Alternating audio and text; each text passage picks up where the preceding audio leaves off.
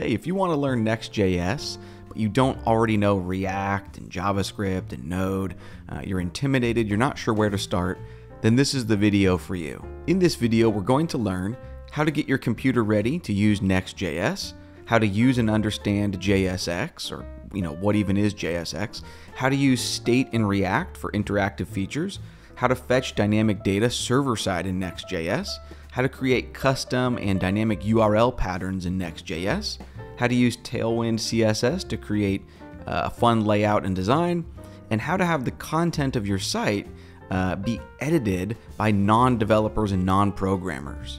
Now, speaking of that last point, how to let non-developers contribute to the content of your site, that ties into this video's sponsor, which is Strapi. Strapi is an amazing open source headless CMS or content management system, and it integrates perfectly with Next.js. Big thank you to Strapi for sponsoring this video. Now, before we get started and jump into the action of this video, let me show you a really quick sneak peek preview of the finished product of what we're going to be building together. So this is the home page. This is the Our Team page. On the Our Team page, you can click on any one of these to visit the detail screen for that team member. So this is Meowsalot's detail screen. There's a bit of, and again, all of this content can be edited. We'll see that in just a moment. But here is like a testimonial component. Here is a spoiler component. The content is blurred. You can click this button to reveal it. You can click that to re-hide it or blur it. You can go back to all team members. We have an About Us page. Cool. Down in the footer, we have this click me button that shows you how to increment and keep track of something in state. And even as you navigate from page to page, it remembers that piece of state. You can also see some fun background animations. That's Tailwind. That has nothing to do with Next.js. Anyways, we're going to use Strapi for the back end of this project. We're going to set all of this up in the video. So for example, someone who's not a developer or programmer, they don't know the first thing about React or JSX or Next, they can come into this online dashboard and they can say, hey, I want to edit one of the team members. And there's, meows a lot, barks a lot, purrs loud. They can click on one. So you can see there's just easy to fill out fields. They can upload a photograph. There's rich text, right, for paragraphs, headings. We even create our own custom testimonial block with these custom fields where you can upload like the quote author. We have a custom spoiler component, and we're going to learn how to tie all of this into Next.js so that it consumes that data, but it also uses its own Next.js components or React components for these custom bits of dynamic content. Anyways, the end result is this nice website that's powered by a dynamic data source. This is going to be a lot of fun to set up, so let's jump into the action. All right, so the very first thing we're going to do is create a brand new, totally empty folder somewhere on your computer that you can easily find again. So for me, just on my desktop, I have this brand new folder. It's completely empty. I haven't done anything off camera yet. And then we're going to open up our brand new folder together in our text editor of choice. So I'm using VS Code. If you don't have VS Code, that's okay. You can pause this video right now and go visit the official website. It's completely free. It's the industry standard text editor. It's just code.visualstudio.com. Cool. So go ahead and pause the video, come back. Once you have VS Code and you've opened your entire folder in VS Code, then you'll have this left-hand sidebar area where you could right click and create new files or new folders. All right, perfect. Now before we move forward though, we need one other thing installed on our computer. We need something called Node.js. Now, you might already have Node installed, if you were working through web dev tutorials a year ago. So to refresh your memory, in VS Code, if you press Control-J or Command-J, that'll open up your terminal, and then type this command in with me, node, and then a space, 2 dashes, and then version. Go ahead and press enter. If you see any kind of V and then a version number, great, that means you have Node, and you can move forward. If you see command not found, just go ahead and pause this video, go to the official Node website, get it downloaded and installed, and you might need to restart VS Code, but then you should be good to go.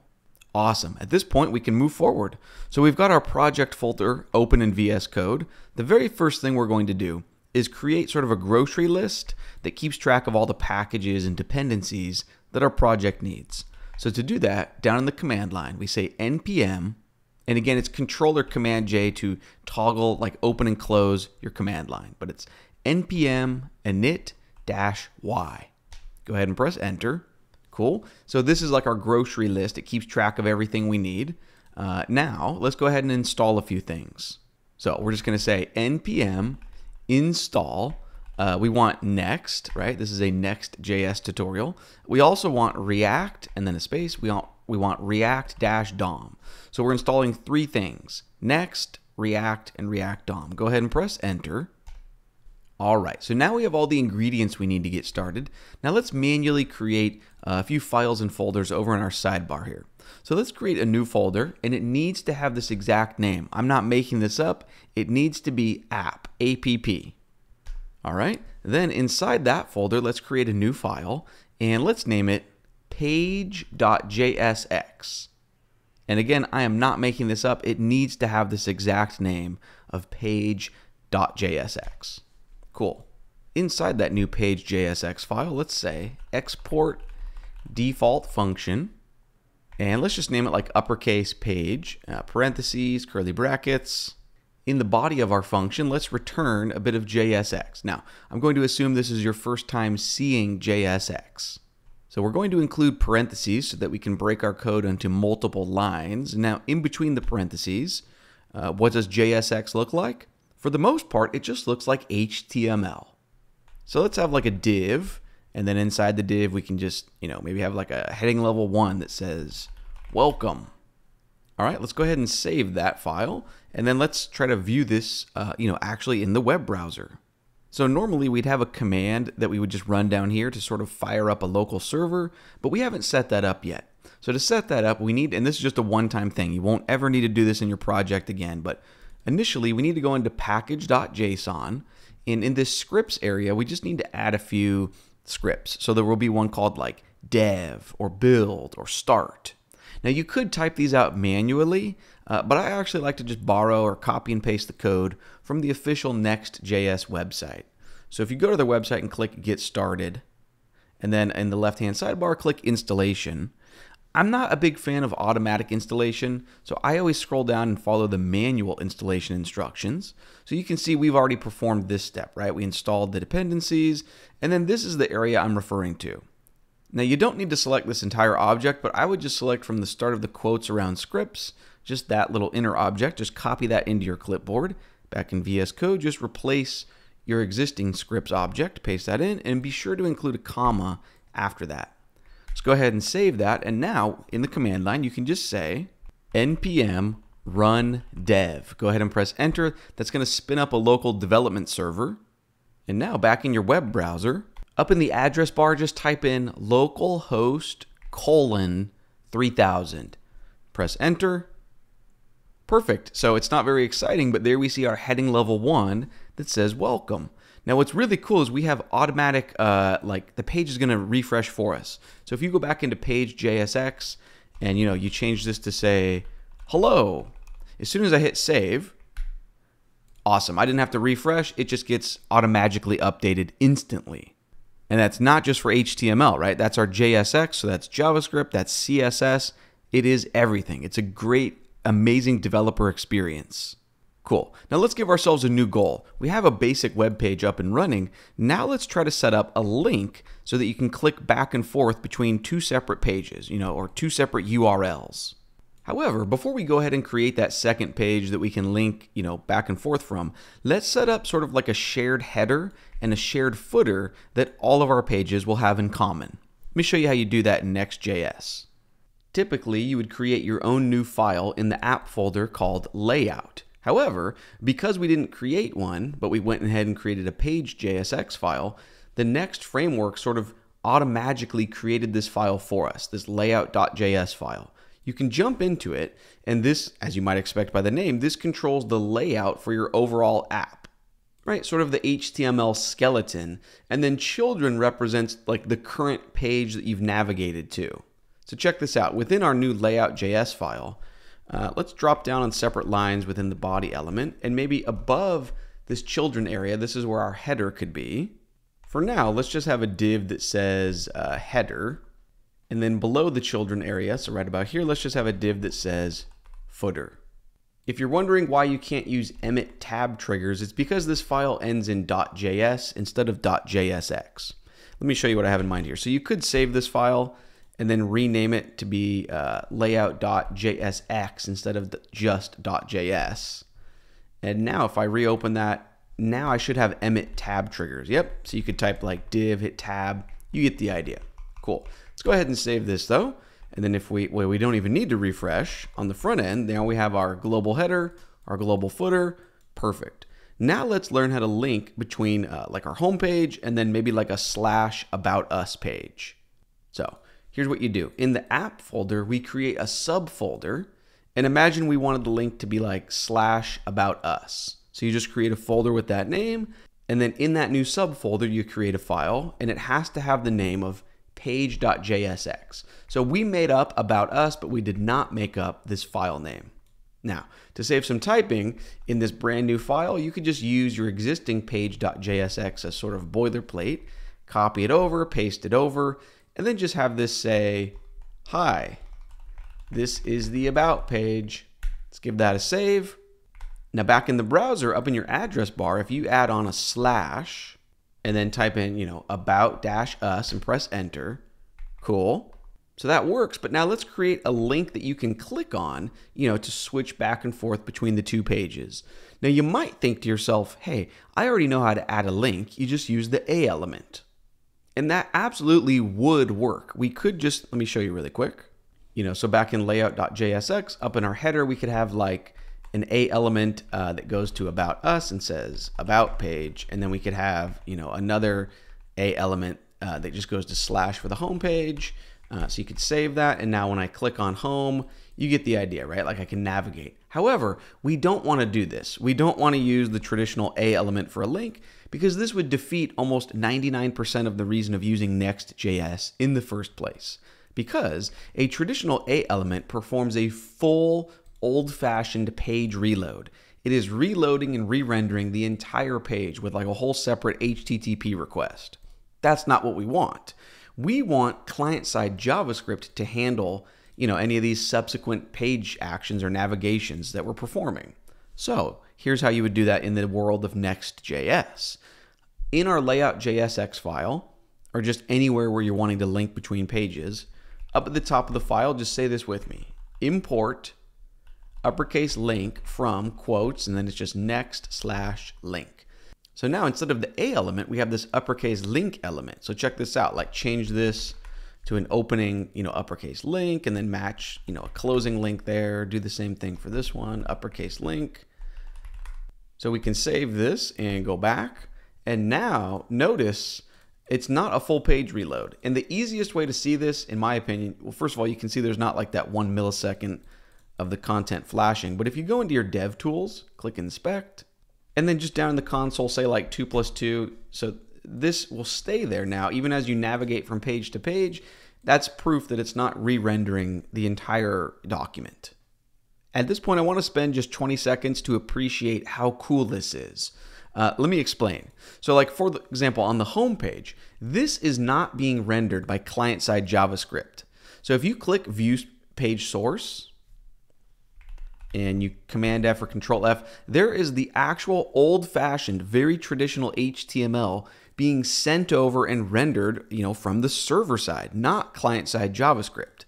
And as we know, real old-fashioned HTML like this is great for search engine optimization, for accessibility. This is amazing. So when you very first load a page, like if I click About Page and then actually, refresh, click View Page Source, there is the old-fashioned server-side render, server sent over HTML. So we're having our cake, but then for any subsequent navigations, it's 100% client-powered. So we're eating it too. We're having our cake and eating it. This is the best of both worlds. This is an amazing developer experience, and you and I didn't have to do anything. The Next.js framework has just got us covered. The best part is that now we have one unified template system, right? JSX, that we can use for both old-fashioned server-side sent over HTML and dynamic modern, React interactive components. It's the best of both worlds. It's awesome. So having said that, at this point, the natural question that you might have right now is, well, how do I actually use the power of React? Like, how do I actually have something interactive on the page? Or like, how do I have React keep track of my state? Well, great question. Right now, let's give ourselves an example task. Let's add something in our footer that keeps track of how many times you've clicked a button. So let's have a button down here, and every time you click it, it increments it and says, you have clicked this button 0 times, or 1 time, or 2 times, or 3 times. So to set that up, let's find our footer code down here, and let's clear out that div. First of all, let's just have a paragraph that says, like maybe the copyright symbol, and just say like our company. And then maybe below that paragraph, let's have another paragraph that says, you have clicked the following button, let's just say 0 times. And then still in that paragraph, we can just have a button element that says, click me. All right, so you can save that, check it out, it looks something like this. So now anytime you click this button, how do we actually have it increment this number? 1, 2, 3. How would you do that? Well, we want to use a tool in React called useState. We want to keep track of this value or this piece of data as a piece of state or application state. However, if we tried to use state from within this file the way it's currently set up, we would run into about 3 different errors. Now don't worry, before we move on to our next feature, I'm going to make sure that you absolutely understand what's going on, but just for the next 10 seconds, stay with me here. I actually want to split our footer into its own separate file. And then from there, we can learn how and why to use state in React within Next.js. Don't worry, I promise in a couple of minutes from now, this will all make perfect sense. So let's do this. In the root of our folder, let's create a new subfolder. And you could name it anything, but just for organization, why don't we call it components? So the idea is that we can split out little sub-elements or subsections of our code into their own organized components. So in our brand new components folder, let's create a new file, and let's name it uppercase footer.jsx. Inside this new file, let's say export default function, and let's name it uppercase footer, parentheses, curly brackets. In the body of the function, we're going to return parentheses. In those parentheses, we can have a bit of JSX. So you can just go back into layout.jsx and just grab this div area. This was our footer code, right? So just the entire div section, just cut that into your clipboard. Back in our new file, just paste that right here. Let's save that file. And then back in layout.jsx, let's import our footer and then use it or include it right here. So up at the top of this file, I'd probably say import, uppercase footer from quotes. And a little bit later in this video, I'll show you a super organized way of spelling out your paths when you're importing another file. But for now, I don't want any extra steps in this moment to, bog us down. So let's just say ..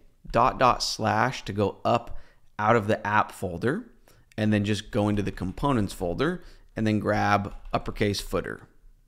You could include .jsx, but you don't need it. So we don't need the dot file extension, just uppercase footer. With that imported though, now we can use it down here. So instead of like a p element or a div element, we can just have a self-closing uppercase footer element. So in React, when you create a component, you're essentially creating your own custom type of element. So now you can save that. Cool, looks good. And then just to prove to yourself that it's working, you could go into footer. And maybe let's add the year here. So let's say like copy and then like instead of hard coding the year to do something dynamic, you could say curly brackets. And then let's have a new instance of the date class. And then at the end there, call get full year. You can give that a save. Cool. So there's the year. We're proving that this is coming from our footer component file. Awesome. Now let's get to the actual task at hand. How can we increment this every time we click this button? Well, here's what you would do. In React, up at the very top of this file, you would say import curly brackets, something called useState from the React library. However, if we save that, we are going to run into an error. Yep, there you see, failed to compile. The reason we're running into this error is actually great news. So by default, Next.js is not making React available. Like it's not making all of the client-side goodness of React available on your website. It is using like old-fashioned server-rendered, traditional server-sent-over HTML. And essentially what I'm getting at here is it's opt-in. If we actually want to use the client-side nature of React, we have to opt in. Now that might seem annoying or like an extra pain in the developer experience, but trust me, it's actually a good thing. It's optimizing the speed of our website. It's making sure that throughout the tree, like all of the different elements and the DOM components of our website, it's making sure that as small of a little area as possible is opted into client-side React. It wants, the majority of your site to just be server rendered, not client rendered. But within our footer component, and this is again why I created our own component, you would never, ever want, well, I should say never, but 99% of the time, you would not want your overall layout to use client-side JavaScript.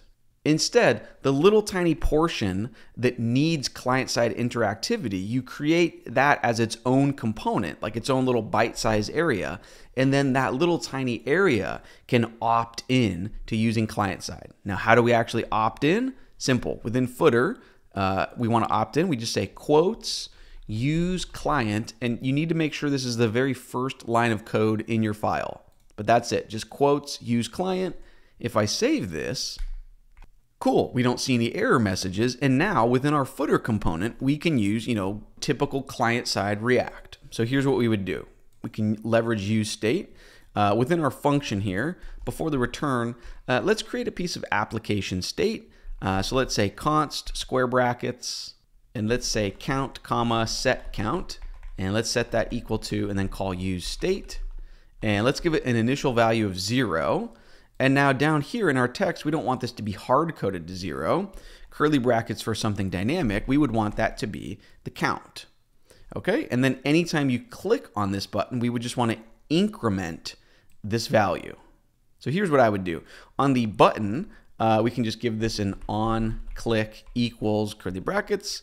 And this function doesn't exist yet, but we can go create it in 5 seconds from now. Let's call it like handle click. This is not a React term. I just made this up. This could be zebra or unicorn. But now let's go create a function with that matching name. So we just have a function inside of a function. Right about here before our return line, we can say function handle click parentheses curly brackets. In the body of our function, we're just going to use set count. So call set count.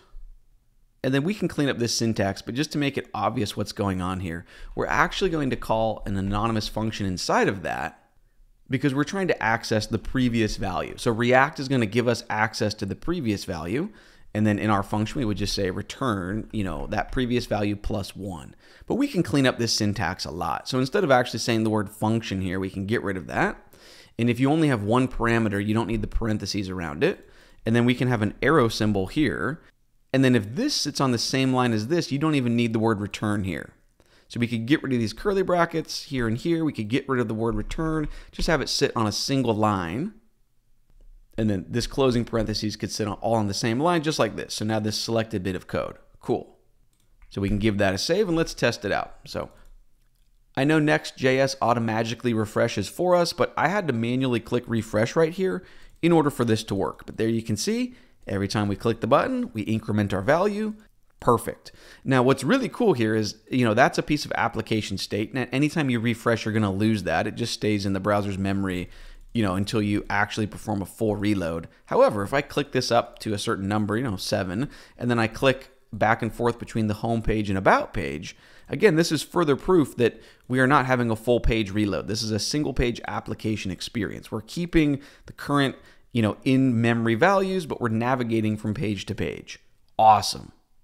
At this point, let's change gears. Now let's work on having our page actually be visually appealing. So let's work on the design or the CSS.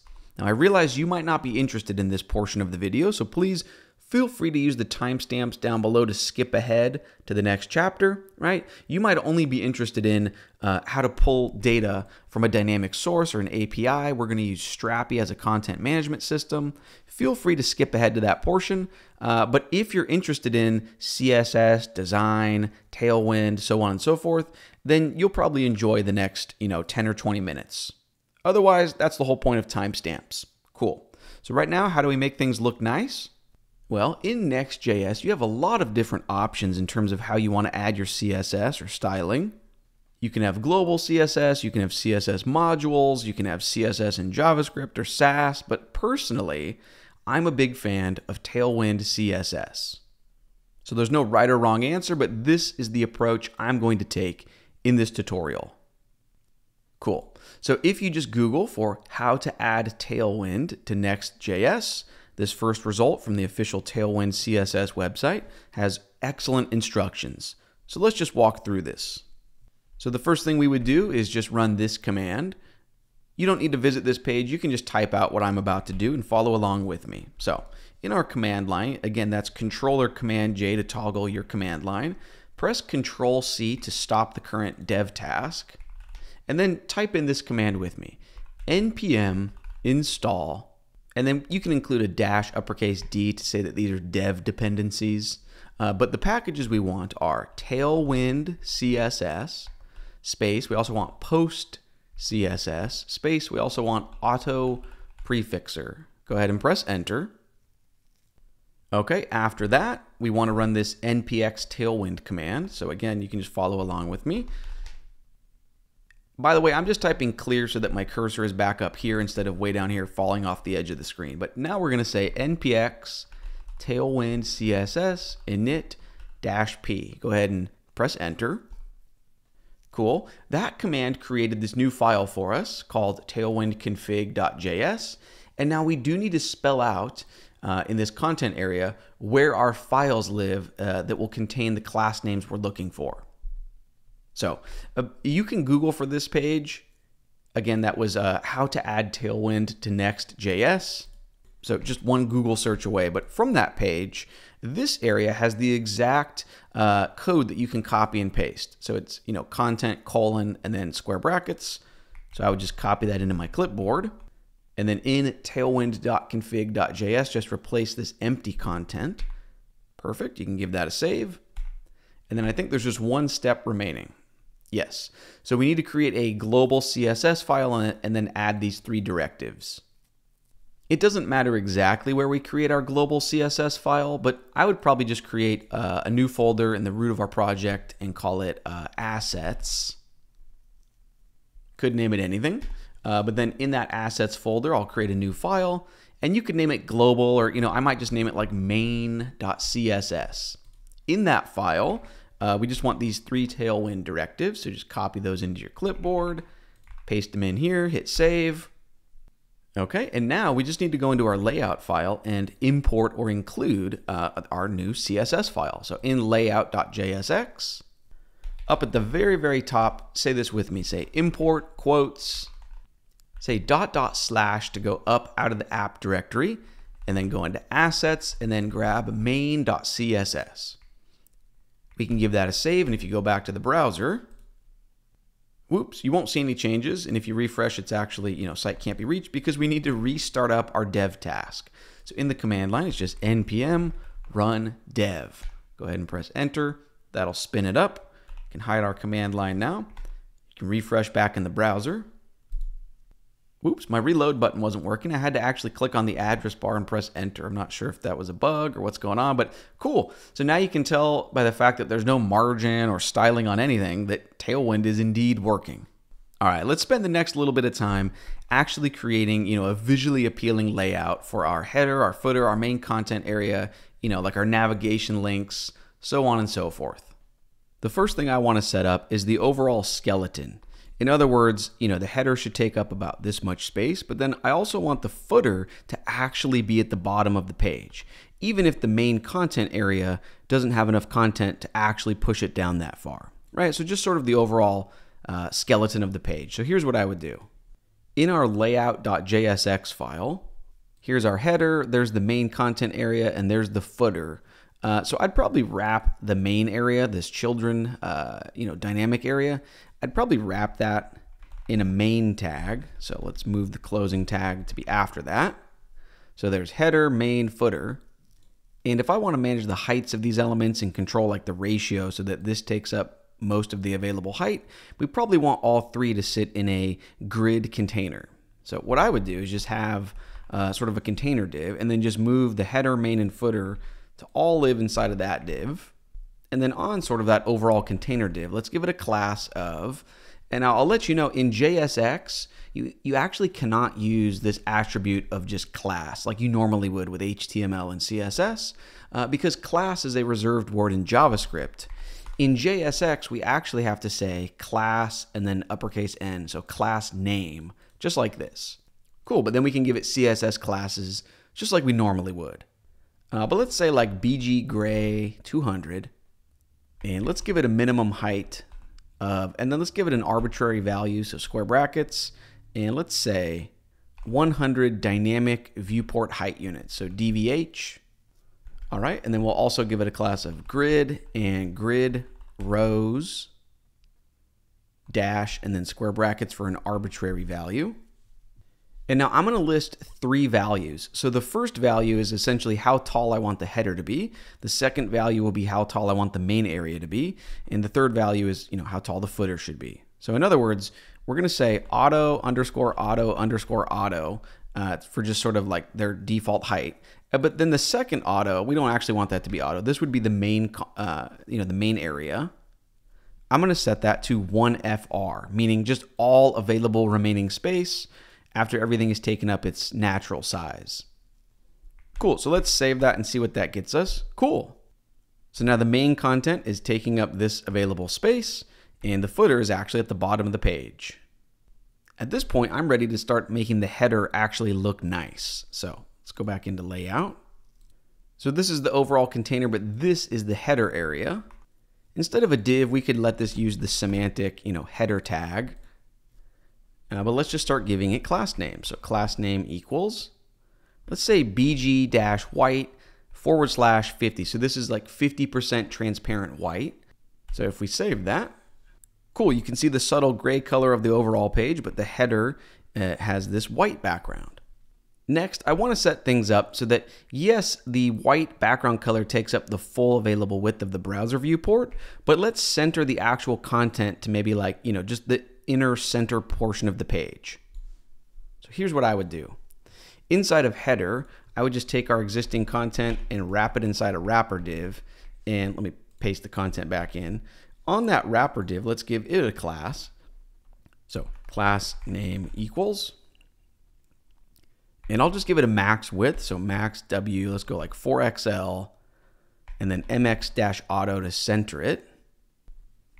Cool, so that already gets us, right? It's now, the content is actually centered. Perfect. Now I want sort of our header logo to sit here, but I want the navigation links to sit on the right side. So here's what I would do. So first of all, let's give the header, like the logo itself that you can click on to go to the homepage. Let's put that in a heading level 2, and it can say like our cool project. We can style that in just a moment.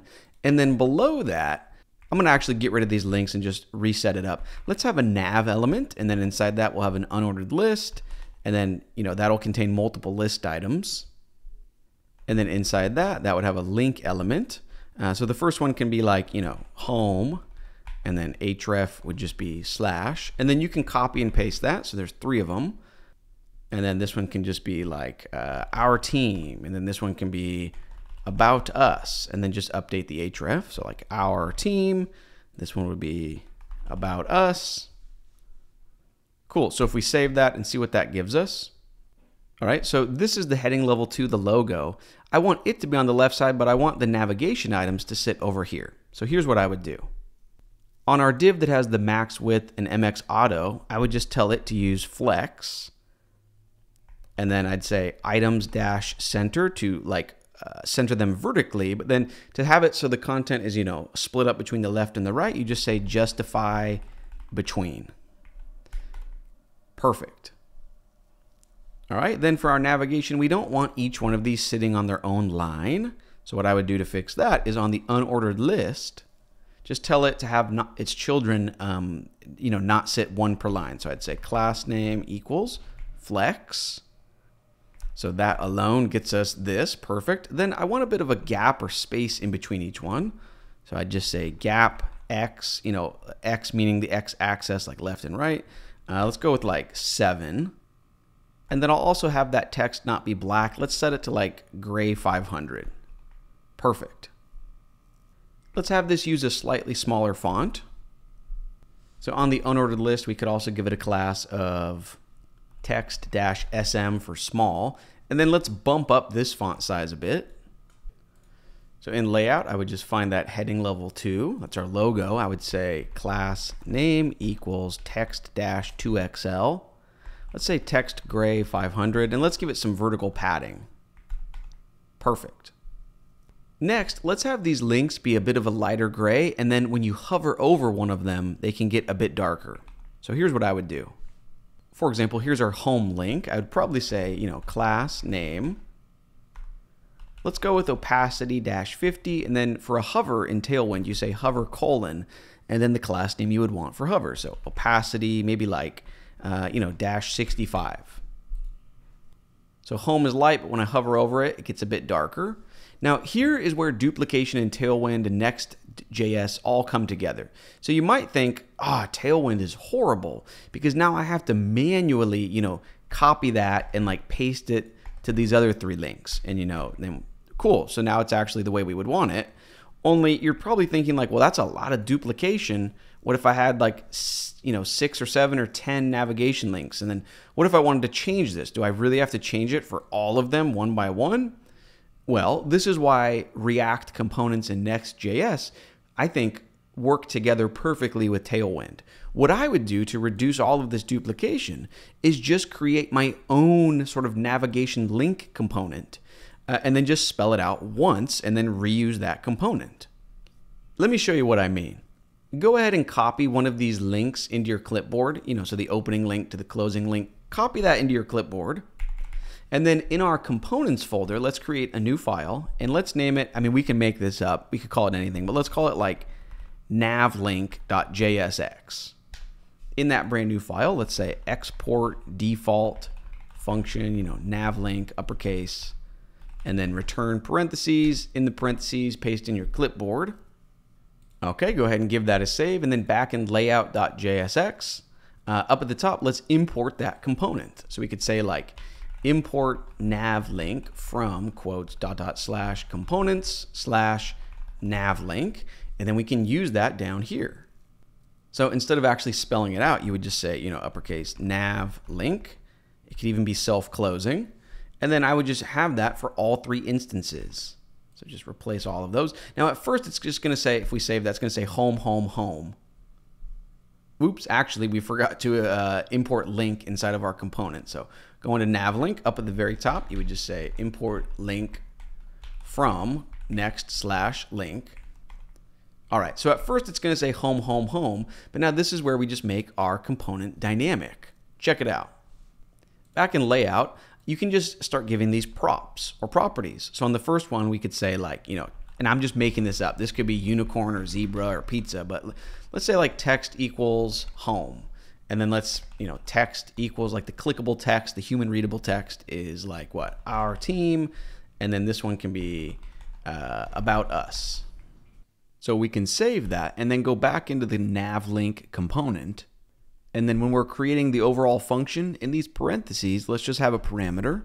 It's, customary to name it props, short for properties. And then inside here, instead of hard coding this to home, let's have curly brackets for something dynamic and then just say props dot, and we named it text. So now we can save that and back on the website. Cool. Each instance of the component is using that unique prop value. Perfect. Now let's do the same thing for the actual link value, right? Like the href value. So back in layout, on each one of these instances, you could give it, and again, you could make it up, call it pizza, unicorn, whatever, but let's call it like path.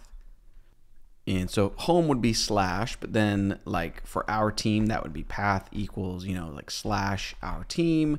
And then about us could be path equals / about - us. And then you can use that in here. So then href would equal, instead of equaling quotes, when you want it to equal something dynamic, it's curly brackets for like a JavaScript expression or a JavaScript value. And then just props dot path. So we can save that, test it out. So our team won't work yet. We haven't created that page, but you can go between home and about us. Perfect. You can see the actual unique content here changing. Absolutely perfect.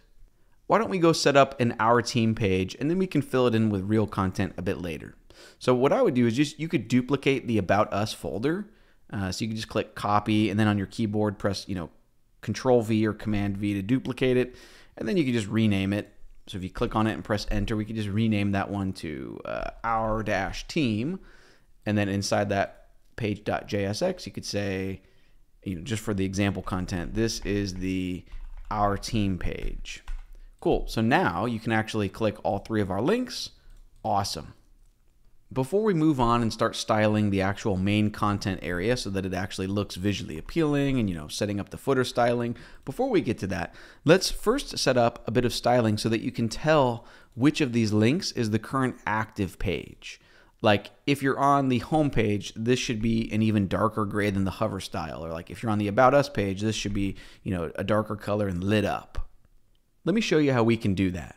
So in our nav link component, inside our function but above the return line, let's do this. Let's say const, and I'm just making this up, but let's call it like path name equals, and then for now you can just set it to an empty pair of quotes. We'll circle back to what we want this value to be in just a moment, but essentially we want to be able to perform a comparison. We want to be able to compare this value with the current URL, right? Like in the address bar that you've actually visited. So for example, like if you were on the About Us page, we're trying to see, is this a match with the current address bar? If it is a match, we want to give it a class that's, darker than 65. Like let's just make it fully dark, fully transparent, or I guess 0% transparent. You know what I mean? An opacity of 100, so that it looks like the active page. So in order to perform that comparison between this value and the current URL address bar, here's what we need to do. Up at the top of our file, after we import link, let's say import curly brackets, and I'm not making this up, this needs to be exact. Use, and then uppercase P for path, and then lowercase n for name. So use path name, import that from, and then next/navigation. Now, within our function here, that not just quotes, we would say path name equals, and then we call use path name, parentheses to call it. Now, if we try to save this, we will run into an error message. So if I save that, yes, failed to compile. This is because use path name only works in client components. So that's another great reason why we separated navlink into its own component. Up at the top here, we can just opt into use client. Cool. So now we don't run into any errors, and now we can just compare this value with this value. So on the next line, I just say like const, and again, I'm making this up. It could be anything, but let's say like active. And then I want it to equal either true or false. Like, is the current link, the current navigated to page, true or false? So I would just say equals, path name, triple equal signs, props.path. Cool. Now down here, let's just apply different classes depending on whether this is true or false. So you can get rid of this class name equals. Instead of quotes, let's say equals curly brackets to do something dynamic. And then let's just use a ternary operator. So the condition, that will either be true or false, question mark, and then what do you want to output if it's true? I would just say like opacity dash 100. After that, colon, what do you want to output if it's false? Let's say like opacity dash 50, hover colon opacity dash 65. Let's give this a save and test it out. Cool. So I'm on the About Us page, so it's darker. If I go to the Our Team page, it's the active page, so it's dark. If I go to home, awesome, you get the idea. So now we've created this cool effect where it's really obvious which page you're on. I think our header is looking okay. At this point, let's change gears and let's work on the main content area. So we're going to want it to be, center aligned, have like a transparent white background, a bit of padding, so on and so forth. We can make that happen by just going into layout.jsx and just giving a few classes to this main element. So on the opening main tag, let's just say class name equals, and first of all, let's give it a max width. So max-w-4xl. Let's center it horizontally. So mx-auto. Let's give it BG white /50 for a 50% transparent white. Let's give it rounded corners, so rounded-XL. Let's give it a good amount of vertical padding, so like PY7. Let's give it even slightly more horizontal padding. And then I'll give it margin on all four sides, all four directions. And then let's say overflow hidden. Just because we have rounded corners, so any content that's in the very edges, I would want to sort of respect the rounded corners. Let's give that a save and see what that gets us. So it looks good other than the fact that it's way too narrow. We would want it to take up, this amount of width. And that's just because it's sort of shrink wrapping around, the single word of hello. So if you just went into your home page, so just in the app folder, page.jsx, below the heading 1, if you gave it like a paragraph and then just typed in lorem and hit tab, just for a good amount of filler content, perfect. Takes up, the exact amount of space that you'd want to see. And then you could do the same thing for your other two pages. So in our team, you just give it a paragraph, do the same thing for about us, paragraph, lorem, hit tab, cool. All right, at this point, let's get our footer looking nice. So we have a separate footer component, so in footer.jsx. Let's wrap this overall div inside sort of a container semantic footer tag. So the closing tag would go down here. On the footer tag, let's say class name equals bgwhite/50. And then on the inner div, that's where we can give it, the max width and the centering and all that. So I would say mx-auto, max width 4xl. Let's say text center. Let's give it a bit of vertical padding. Let's say the text should be small. Let's say the text should be like text gray 400. Let's see what that gets us. Cool, now obviously you could give the button some styling if you wanted to, but even just clicking this, even though it doesn't look like a button, it still works just the same. Cool, so I clicked it 22 times and I'm free to navigate between my various pages. It keeps that value in memory because we're using client-side JavaScript. This is great. Our styling is almost complete. Before we move away from the styling and move on to the Strapi or the content management system integration, I want to do one last thing. I want to have some fun, blurred, colorful circles that sort of gradually animate around in the background, because that's really going to show off the single page application nature of our project, right? So this way, even as you're navigating from page to page, there's these cool circles and their position doesn't reset as you click from page to page. They continuously smoothly move without any interruption. I think it's just a fun way to show off the spa nature of our project. So again, if you're not interested in this, use the timestamps, but let's spend maybe the next 5 minutes adding some fun animated shapes in the background. Here's how I would set that up. Let's go into our layout.jsx file, and here's what I would do. Inside of our overall container that has bggray200, but above our header, so right about here where my cursor is now, let's add in a new div. So div, hit tab. Inside of this div, let's have two other divs. Each interior div will be its own blurred circle. So maybe one can be pink and the other can be purple. Let's just start with one. So on this first inner div, let's give it a class name of, let's go with W64, that's for width 64. Let's give it a height of 64. Let's go rounded full so that it becomes a circle instead of a square. Let's give it BG rows 400 / 50% transparent. Let's have it at the very top of the page, so top -0. Let's have it come in from the right side, maybe like right -28. Let's have it use absolute positioning, and let's blur it. Actually, first let's see what it looks like without blurring it. Let's just save that and see what it gets us. Okay, so some good news, some bad news. So that is, a light pink circle. However, the positioning is way off. It's making our header take up way too much space. And that's because now our vertical grid container is thinking that, this is the first element, and then the header, it's now thinking that the header should take up a lot of vertical space. So all we need to do to fix this is the overall div that we set up. Just give it a class name of absolute. That'll take it out of the grid system. And then let's also just tell this to be a z-index of 0. That way we can layer, our header and our footer and our main content on top of it. We want the blurred circles sort of truly in the background. Let's say inset -0, so that sets it to the very edges of the screen. And let's also say overflow hidden, just so as we animate the circles around, they don't cause unwanted scroll bars. Let's see what this gets us. Cool. I like this. Now let's just be sure to go give the header and the main and the footer a higher Z index so that they sit on top of that layer. So on header, I would just give this, like Z-10. Cool. That puts the header on top of it. And then I would do the same thing for the main element, just a class of like Z-10. Awesome. Now it's sitting on top of it. Let's not forget about our footer. So in the footer component, on the overall tag, just give it Z-10. Awesome. Now let's go ahead and make this circle actually be blurred. So back in layout, it's this element. We can just give it a class of blur-3XL. Nice. And then if you wanted to make it a bit less subtle, you could just bump up the opacity on that color.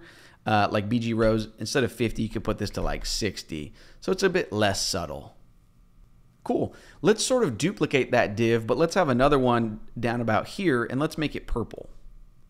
So I would just duplicate this element that we've been working on, just have it right below it, and then let's change the color to like BG indigo, and then let's see, let's just change the positioning. So instead of top 0, let's say like bottom 0, and instead of right 28, let's say left 28. Nice. I really like that. Now let's just have these blurred circle shapes smoothly and sort of infinitely like animate around. So that way, even as we're navigating from page to page, the animation proves to us that it's like a seamless spa experience. So here's what I would do. On that first div, the first circle, let's give it a class that has nothing to do with Tailwind. That's just a class name for you and I. So I'll call it like circle-1. And while we're here, we can give the other circle, circle-2. Just something for us to hook on to. So you can save that. And now let's go into the assets folder and jump into main.css. Now, I'm sure there's a more Tailwind way of handling animations, but I'm just wanting to write my own, super custom, super bespoke, like manually spelled out animation. So even though this isn't like a super Tailwindish way of doing it, this is what I'm going with. So I'll just create a new rule here. I'll say circle-1, and then I'm just going to give it a property of animation. In 10 seconds from now, we can create an animation that has the name of maybe like move1. And let's say spread it out over the course of 10 seconds, linear, and run an infinite number of times. Cool. Now let's just say keyframes, and we named our animation move1. All right. Now let's just spell out, when the animation is 0% of the way done versus, 25, 50, 75, 100% done, let's just manipulate its transform, translate, and its scale to make it look like it's moving around and like shrinking and expanding. So when the animation is first starting, let's say transform, and then let's call translate. Let's say 0, 0. After that, let's also call a scale of just 1, semicolon at the end there. And now let's just duplicate this a few times. So like change this to 25% through the animation. Let's change this to like 200 px on both the x and y coordinates. Keep the scale at 100. There's no science to this. This is just, this is more art than science, but I think this will look nice. Let's change this to 50. So I just pasted it in again. Halfway through the animation, let's put this to 100 px and maybe like 400 px and bump up the scale to like 1.2. And then let's just duplicate that again. Change it to 75% of the way through the animation. Let's change this to like negative 100 pixels and maybe like negative 200 pixels. Let's put the scale to 1.1. And then finally, 100% of the way through the animation. Let's just duplicate that line one more time. And let's put translate back to like 0-0 and scale back to 1. Let me go ahead and save that, see what that gets us. Cool. So you could speed it up instead of 10 seconds if you wanted to like get a better feel for what that looks like. You could put this down to like 3 seconds, and now you can see it's moving around very quickly. I mean, you can fine tune it all you want, but I'm going to put that back to 10 seconds. And now let's create another animation for circle 2. So I would just say like circle 2. You could just copy this property line, but let's create another animation named move 2. And then I would just duplicate this keyframes area. So just copy all of it, paste it, change the copy name to like move 2. And then I would just change, so like this one could be like -30 and negative 300. And then for 50% of the way through, we could say like negative 200 and negative 100. And then this one could be like 30px and maybe like 70px. And then finally set it back. So we can save that, refresh it. Cool. So now they're both moving like independently, in totally different directions, in different patterns. I think this looks pretty cool. And it's painfully obvious now as you navigate from page to page that this is a single page application experience. The animation is not getting interrupted or restarting. This is a really smooth experience. One last detail before we move on. I think it would look nicer if these semi-transparent areas like the header and the main content and the footer, if they had a backdrop blur, they would almost look like the sort of like a glass effect, right? So check this out. Maybe like on our header, where we have the class of BG white /50, you can say backdrop dash blur. And then let's also do that on our main element. Let's say backdrop, helps if you spell it correctly, backdrop dash blur. And then let's also do that for our footer. So save that file. On this one, it would also be backdrop dash blur. Cool. So now the area that's peeking through, it's even more blurred than just the circle being blurred. You could test this out by going into layout.jsx. And if I make, that first pink circle, if I got rid of its manual blur on it, you can see it's not blurred, but when it's, like hiding behind these white frosted glass elements, it looks blurred. I think that's a really cool effect. So you could even make this like, instead of blur 3XL, you could like bring that down to like 2XL or, maybe just blur XL, right? So it's less blurry than the part that's peeking through. But again, that's more of an art than a science. That's up to you. I'll put it back to 3XL. Cool. At this point, I just manually hit refresh. That's why the animation jumped, by the way. At this point, let's move on. This is ultimately not a tutorial about CSS animations. At this point, let's really change gears and let's talk about how we're going to get the content for our various pages. Because you and I, as a web developer, we're probably not the ones that are like contributing content, right? There's probably someone on the team or the company who is not a developer, but is going to type up the content. Or like, for our team, maybe we want like different cards for each of our team members. And we want like a photo, a bit of a description for each team member. And then you can click their link to view like their full biography. And again, you and I as the programmer are probably not going to be the ones entering and, contributing all that content. Instead, we want our Next.js website to sort of dynamically pull that raw data from some sort of other source. That's really the beauty and power of Next.js, is that even if we had like 100 or 200 different team members, and each one had their own individual URL page for more details, Next.js can programmatically fetch that data and automatically create all of those separate, routes and URL patterns and pages. So at this point, to really change gears, I want to let you know about the sponsor of this video, which is Strapi. Strapi is an amazing open source headless content management system. Big thank you to Strapi for sponsoring this video. Now, how do we get started using Strapi? Strapi does have paid plans where they host the software for you up in the cloud. However, Strapi is also an open source solution, which means if you're willing to host it locally or, host it yourself somewhere, then you can use it for free. In this video, we're going to see how it's super easy to install Strapi locally. Now, in the real world, you'd want your non-developer or non-programmer clients to be able to log into your content management system.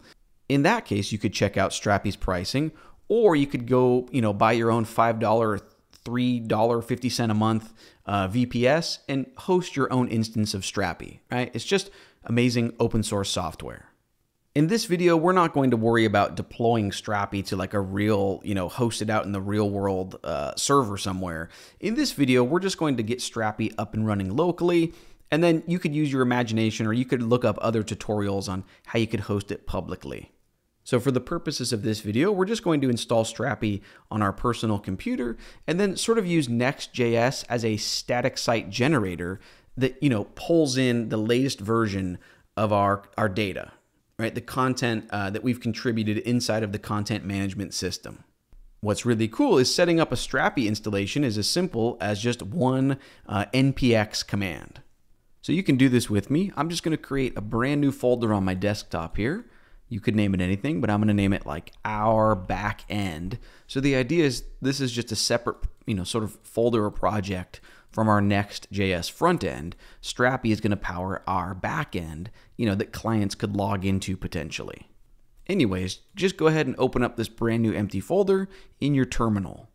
All right, so here I have it open in my terminal, and then we're just going to say npx create-strapi-app at release candidate, so RC. Strapi is about to release a new version of their software, so this just makes sure we're using that new version. And then let's have a period to say, like, use the current folder that we're already in. Let's go ahead and press enter. All right, now in the real world, you might use Strapi Cloud, but in our case, we're just running this application locally on our personal computer, so we can click this skip. You can use the arrow keys on your keyboard and just choose the skip option, press enter. Do you want to use TypeScript? That's up to you, but in this tutorial, I'm not going to, so I'm going to say N for no. Use the default database, SQLite, yes, absolutely. All right, and then it should just take, maybe another 30 seconds. It's installing all of the dependencies from npm. Should be a fairly quick process.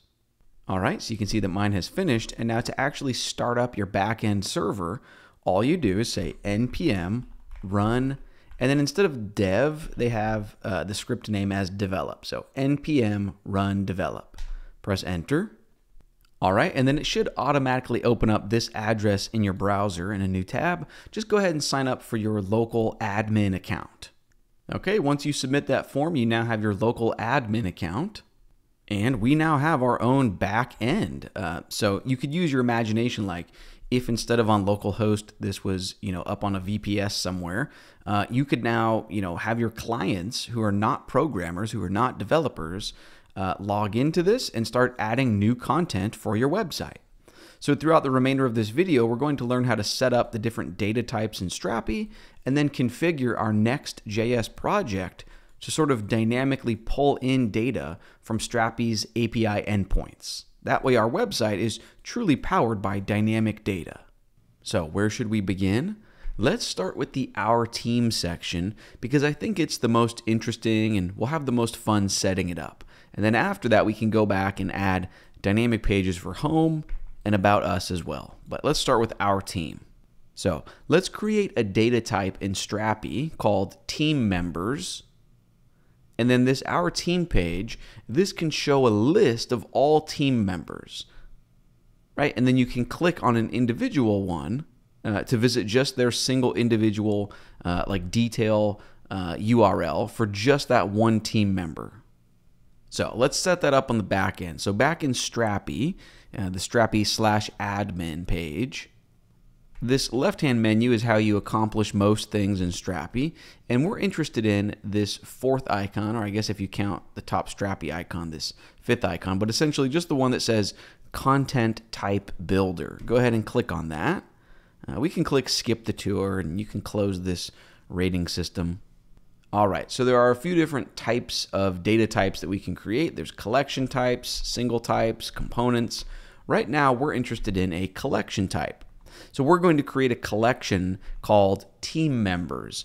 But you could make another collection called like blog posts or help articles or unicorns or pizzas, right? There's no limit to what you want to create, but I just want to create a collection called team members. So I would just use this, create new collection type link. Let's give it a display name of team members. All right, that's all we need for now. We can click continue. Whoops, so this is actually letting me know that I guess the display name should be singular. So like just make the display name team member, and then that way it can automatically, have this one be singular and have this one be plural. Cool, so just team member, let's click continue. All right, and now we just add all of the different fields or properties that we want this data type to have. So, for example, I want each team member to have a name. I want each team member to have a description. I want each one to have a photograph.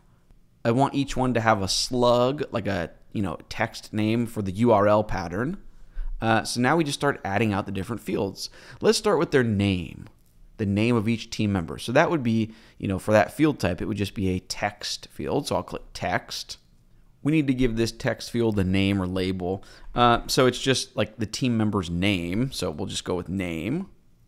Now you could make this uppercase N name or lowercase n name, but again, either one would work. But just so you and I working through this tutorial are on the same page, why don't we actually go with lowercase name, just so we're typing in the same values when we're actually trying to retrieve this data, 5 or 10 minutes down the road. So lowercase name, cool.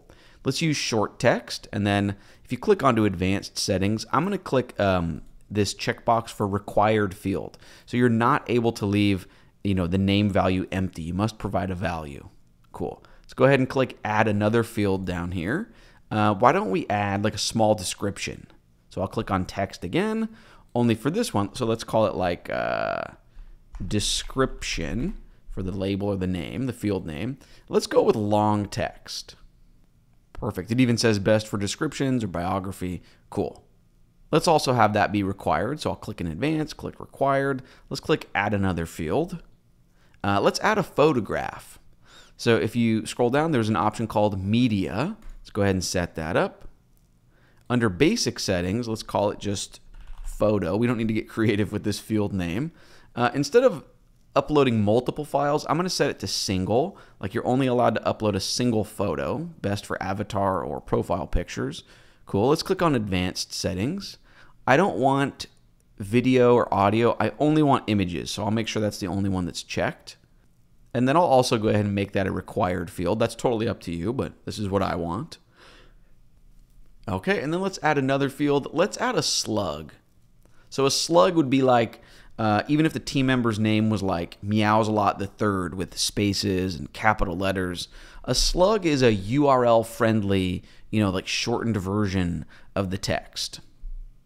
So in Strapi, there's this great data type called a UID down here. UID, you can click that. Let's go under basic settings. So its name should just be, and again, I'm making this up, but let's call it like slug. And then the attached field is the name. So it can pre-populate the slug for you based on what you're choosing for their name. That would be their URL pattern. Perfect. Let's click on advanced settings. This absolutely should be required. Cool. Now we can add more fields down the road if we forgot something, but for now, let's go ahead and click finish. And then you do need to be sure to click save. If you don't click save, it will not, everything we just did will be forgotten. So absolutely click save. That's going to restart your Strapi development server. It's really quick. It's already done. Now we just have one more step before we can practice fetching some of this data, or I should say before we enter a few items. Now, before we go pretend that we're the client or the non-developer or programmer and actually go create a few team members, I want to first show you how to make sure that our data will be available to Next.js. So before we move on, this is very important. Go into settings. So this icon down here, scroll down to the very bottom, and under users and permissions plugin, we're looking for roles. Go ahead and click on roles. And then we want to edit this public role. So you can click on this icon right here. Okay, and then down here under permissions, we're interested in team member. That's the custom data type we just created. And you absolutely want to be sure to check find and find one. This way you don't need an API token or an application password or any sort of credentials to query for this data, right? It's not private data, it's not sensitive data, but we just want to make it available. Now, notice we're not letting the public create or delete, but just read and find, that's fine. So find and find one, cool. You can go ahead and click save up in the top right, perfect. Now with that selected, that's going to let you know your API URL. We can circle back to this screen to grab that in just a moment. The point is though, is we have now set up the proper permissions. We clicked save, so now let's go have some fun. In the left-hand sidebar, we want to use this icon. So when you hover over it, it says Content Manager. Go ahead and click on that. And let's pretend we're a non-developer, non-programmer that's contributing content to the website. So you can just click this button to create a new entry, a new team member, and let's just fill this out. So I'll say the first team member's name is Meows a Lot. And I'll just write a short description. This is the most friendly cat that you will ever meet. Meows a Lot loves tuna and carrots. Cool. Now for the slug field, if you click this icon, that's going to automatically regenerate it based on the name. So you can see it took out the capital M and made it lowercase m. And if you made the name like a value that has spaces, it will, and I click this again, it'll automatically make it sort of URL friendly or URL safe. Now, I don't actually want that. I just want Meows a lot. So I'll click this icon again. Cool. Let's go ahead and add a photo. If you don't have any photos laying around on your computer's hard drive, that's okay. You can visit unsplash.com and then just search for what, dog or cat for some example photos. But I have some lying around. So just click on this plus symbol for photo in Strapi, click add more assets, click browse files. In my downloads folder, you can just pick any, I'll choose this cat photo. Cool. Click upload one asset to the library, click finish. Now, this is important to point out. So you could click save to save your progress, but that won't actually make this data like officially finished or available or published. So you do need to be sure to choose publish. Cool. Let's go create maybe like 2 more. So I'll just click team member in this sidebar, click create new entry. Let me set one up for barks a lot. Click the slug icon, say this is a truly great dog. Everyone that meets barks a lot is a huge fan. Let's go ahead and add a photo of a dog really quick. All right, it looks good. Click finish, click publish. All right, if you wanted to, you could add more animals or more team members. You just click team member, click create new entry, but I don't want to waste any more time, so if I create any more, I'll do it off camera. Now the question becomes, how can we use this data from within Next.js? So our immediate goal right now is on the Our Team page. How do we list all team members? Right? And then we would want to create a link for each one. So when you click on that one, it takes you to a URL just for that one team member. So how do we load all team members here? Well, if you go back into Strapi, I think the easiest way to find your API URL is to click on settings and then go down to user permissions, just that screen that we were already on, the roles, and then click public, click on team member. And we want the find, not find one, but specifically find. If you hover over it and click on that little settings icon, that's going to show you the API URL right here. So I would just select this into your clipboard, and let's get ready to paste it. So in a new tab, visit localhost 1337, right? That's the Strapi port number that that runs on localhost. But then it's slash, and then just paste in your clipboard. You can see I actually have too many forward slashes there, but it's just the local host and the port number and then slash API slash team members. Go ahead and press enter. Cool, and there's the raw JSON. So this has the information for Meows a lot and Barks a lot. I actually prefer to view raw JSON in Firefox instead of Chrome because in Firefox, you can, let me zoom in a little bit here for you. Firefox actually formats the data instead of just looking like plain text. So that endpoint is going to give us, 2 properties, and inside of data, it's just an array. So this first item is Meows a lot, and this item is Barks a lot. Cool. Now let's practice fetching the JSON that lives at this URL from within our Next.js application. This is where we connect the dots. So back in VS Code for our project, our front end, let's just go into app and then our team and go into page.jsx. All right, up at the very top, even outside the default function that we're exporting, let's create a new function. Let's call it an async function, and you could name it anything, but let's call it like get all team members, parentheses, curly brackets. And the job of this function is just going to be to fetch that data and return it. So I would say like, const members promise equals await, fetch, and then quotes, and then just go back to your browser where we were fetch the URL that has that JSON, the entire URL, right, including localhost, blah, blah, blah. Just paste that into your, copy that into your clipboard. And then in the fetch quotes, just paste it in. All right, on the next line, let's say const members equals await that members promise. And then at the end of it, call JSON. Okay, and then at the very end, let's just say return members.data. If you're wondering why I'm saying .data, well, if you look at the data that it returns, it has 2 properties, data and meta. We don't need meta. We're just interested. I mean, you might need meta if you wanted some of these details, but in our case, we just want the actual collection, the data. Cool. So now down in our component, we can just leverage this function. So inside of our function called page, but before we return anything, let's just say const maybe members equals, and then just await, and then just call get all team members, parentheses. And if we're going to use await in this function, we need to, right before the word function here, say async. Cool, but now we have this, array called members. Now we can loop through that down in our content here. Down in our JSX, why don't we leave the overall wrapper div? Let's change the heading level 1 to say like our team. And then let's get rid of the paragraph. And then let's have a wrapper div for all of our team members. And then inside that div, let's start looping through our collection. So here's what I would do. Curly brackets for something dynamic. Members, that's the array that we're trying to loop through. So I would just use every array has access to the map method. So map, parentheses to call that. In these parentheses, we give map a function. Let's give it an arrow function. So let's call each singular instance just singular member, and then arrow symbol, and then curly brackets. Inside, between those curly brackets, let's drop down. And then we're just going to return a new bit of JSX. For now, in between those, you can drop down. You're free to have multiple lines. Eventually, we'll have each one be a link, but for now, let's just have each one be a div.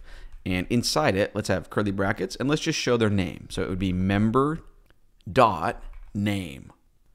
All right, let's save this and see what that gets us. So back on our website, cool. Well, not cool in terms of CSS layout that this, sort of shrunk wrap again. This is not really a tutorial about CSS, but cool that there's our list of team members, meows a lot and barks a lot. A bit later on, we can set up some nicely styled cards so that like each animal or each team member has like a card with their photograph, their description that you can click on as a link, and then it'll take you to a URL for just that one animal. But before we worry about styling and all those details, let's first just worry about turning these into links. So here's what I would do. Let's still have each member return an overall div because in JSX, each little bit of JSX can only have one overall container element. So that div can be our one top level element, but inside that div, let's just wrap the member's name inside of a uppercase link, Next.js link component. So be sure to move the ending tag after that. Cool. And then for the href, let's set that to, not quotes, my bad. It would be curly brackets. And because I want to do something dynamic, let's actually use backticks inside of the curly brackets. And essentially it would be like / our team / and then the dynamic part. So this would be their slug. So instead of ABC, it would be $ curly brackets and then just member.slug.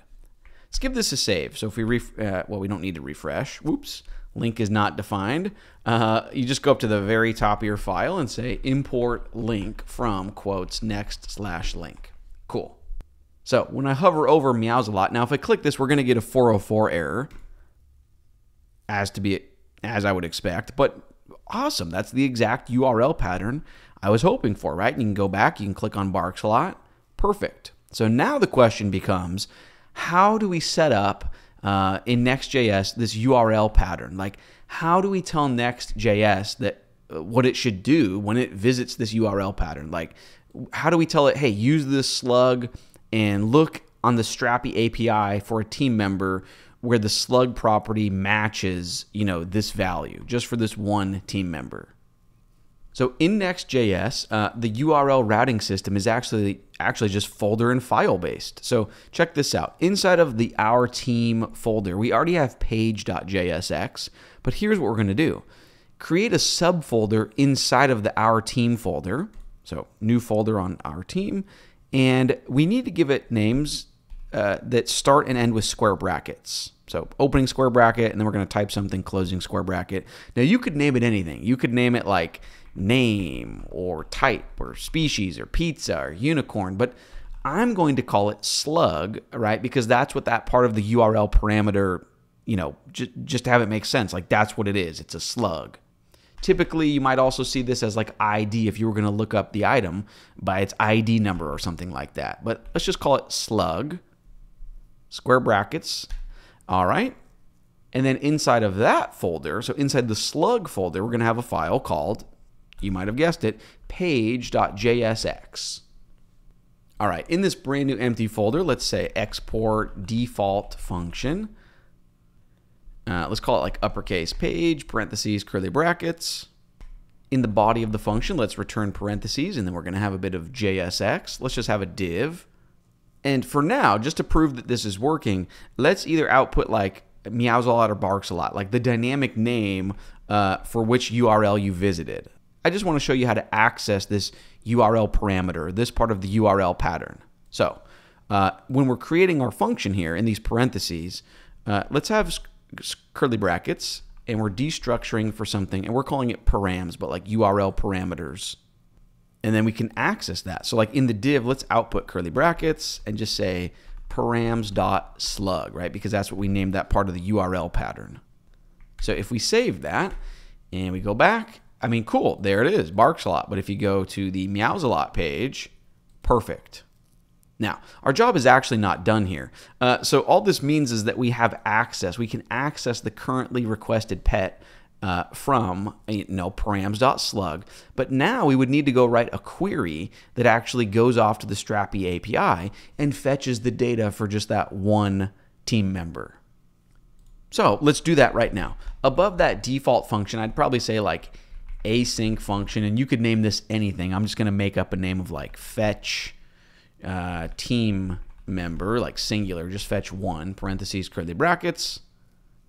And then inside our actual main function here, let's say like const member equals await fetch team member, just call that function. And then if we're going to use await here, we would want to put async right here. Cool. And then instead of params.slug, let's say like member.name here. Now this will error out if we save currently because we haven't written any code to power this variable in this function, but let's do that right now.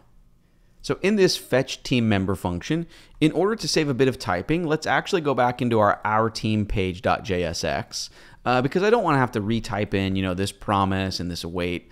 So I would just select these two lines, the line where we have await fetch in the URL, and then the line where we say const members equals. So I would just copy those two lines, paste them in. Let's change this to singular, right? Like const member equals. All right, but the only problem is this URL is going to return all team members, and we want to return only the one team member based on params.slug. Now in Strapi, you can really fine-tune what you're returning by adding on different URL parameters or building out a query string on the end of this URL. But instead of typing out a really long string of text here at the very end of here manually, just to keep our code organized, why don't we have a line right above that and call it like const our query equals, and for now just put quotes. But now we can build out our own, really finely tuned query string and then just append that on to this end of this string. Cool. Now, if you dig through the Strapi documentation, they'll let you know that when you're going to be doing custom queries like this, you're probably going to want to use the npm package called QS. So here's what I would do. In your command line, you can press Control or Command J. Let's stop the current task. So Control C to stop it, and then say npm install QS. It stands for query string. So go ahead and install that. And then let's just start up our project again with npm run dev. Cool. So up at the very top of this file, let's import. So import QS from quotes QS. All right. And now we can build out our custom query. So let's have it equal, and instead of quotes, let's have it say qs.stringify, parentheses to call that, and then we're going to give it an object. For now, let's just start with filters, and I'm not making this up. It needs to be filters. Give that an object and say that slug should be, colon. And then this would be either like, quotes, meows a lot or barks a lot, but we don't want to hard code it to a value like that. So let's just say slug colon slug, right? And then down here, when we're actually calling this function of fetch team member, let's give it, so down here, a dynamic value of params.slug. So again, that would be meows a lot or barks a lot or purrs loud. Cool. All right, now let's just actually use this query string, and let's actually just append it to the end of this URL. So I would change this, instead of being wrapped in quotes, let's wrap it in backticks at the start and at the end.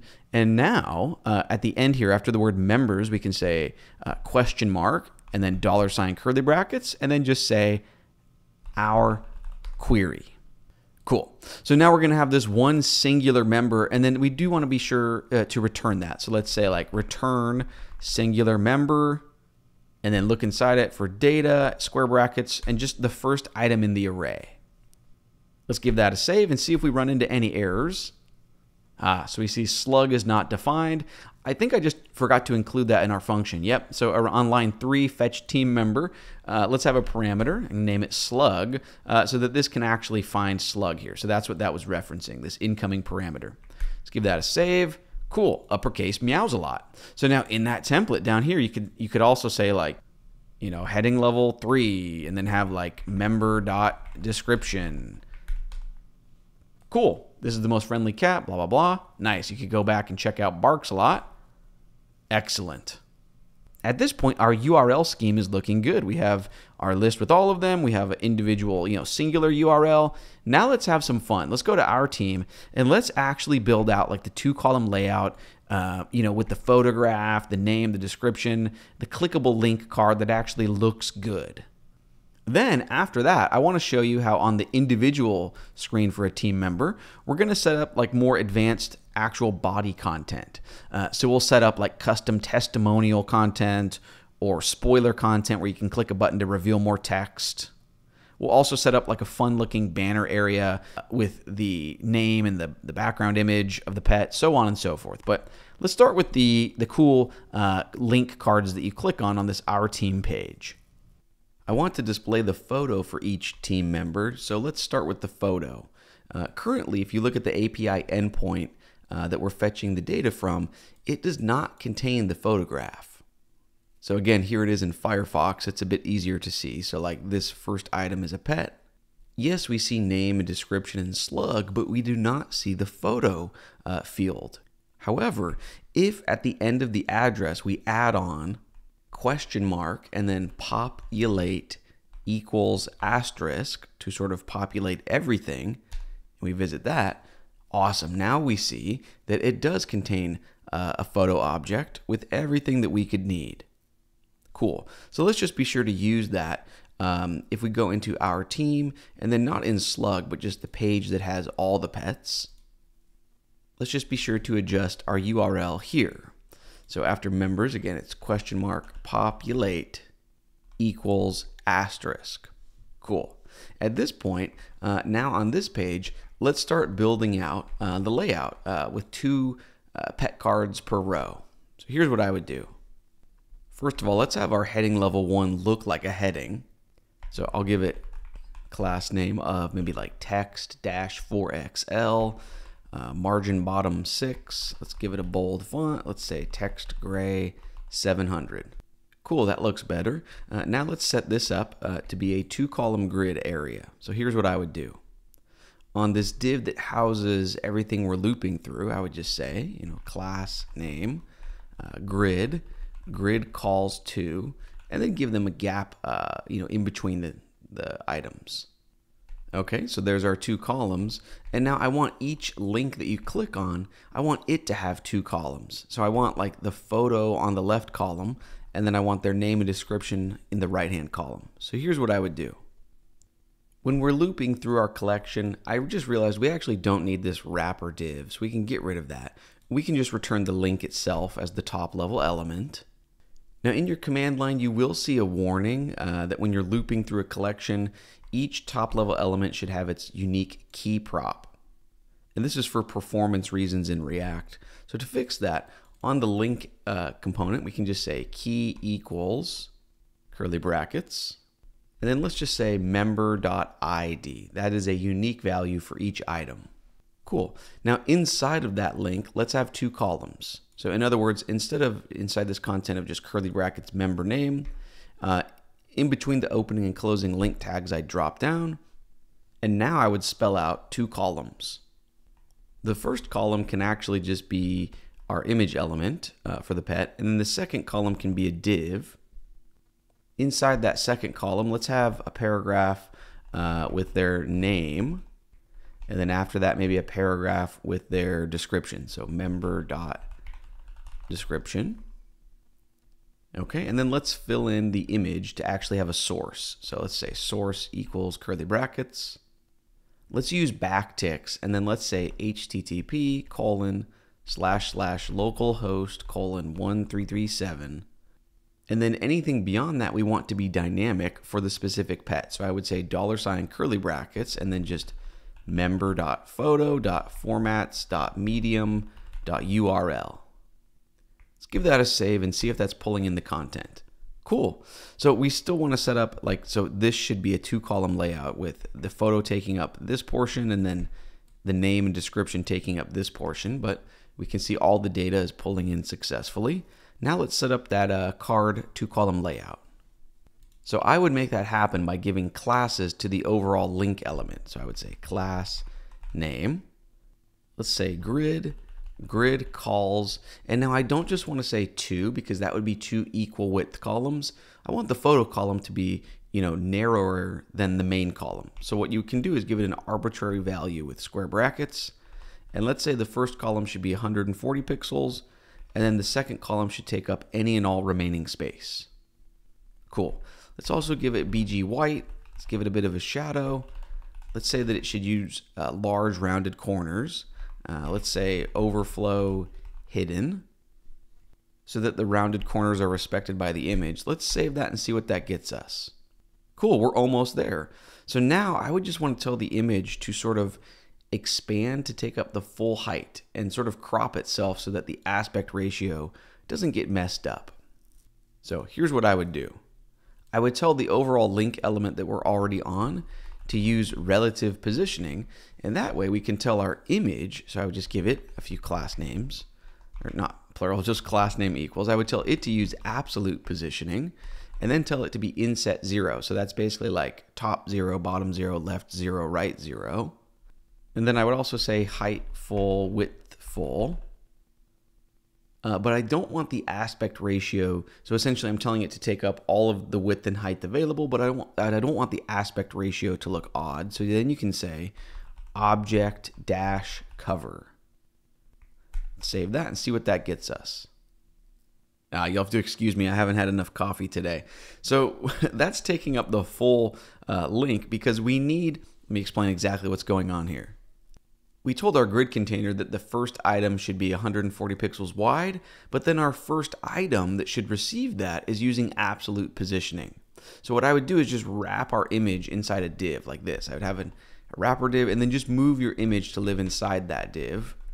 This way, this div will receive that first column width, and then we can tell it to have class name relative. And that way the image can be the full size, of it's only going to be 140 pixels wide. So if we save that, awesome. Let's add a bit of padding to this area and just improve the text styling a bit. So down here, I would give this maybe like padding 4. Then let's improve the name. So this would be like class name, text extra large, text gray, 600, font bold. Change this description, maybe like text dash small, text gray 500, leading 6. Let's give that a save. Looking good. Let's add some fun hover styles so that if you hover anywhere on top of this link card, maybe the image sort of zooms in and rotates, and maybe we change the color of the headline a bit. So here's what I would do. The first thing is I would want to give a class to the overall container, the link element, because if you hover over anything inside of it, I want this hover effect to take place. So on that link element, you just give it a class of group, and now this makes hover effects very easy. So for example, down on the name text, not just when it gets hovered, but when the link card as a whole gets hovered. So to do that, you can say group dash hover colon, and then let's just change, text gray, bump it up to like 700. So now when you hover over, it's very subtle in the video, but you'll see it on your example. The name gets a bit darker. Let's set it up so the image sort of zooms in and rotates when you hover over the card. So I would just give the image element hover colon, group hover colon, and I would just bump up the scale a bit. So scale maybe like 125%. Let's say group hover colon, maybe like rotate -12. Let's give that a save. Cool. That's almost what I want. I would want it to not overflow the column though. So I would just find that wrapper div that we had, this one, and just tell it to be overflow hidden. Cool. I also don't want it to just snap into place. I want it to sort of transition or animate. So on the image element, I would just say transition and then duration 300. Cool. I think that looks nice. I might add a subtle gradient. So when you hover over the card, maybe like a background gradient right about here.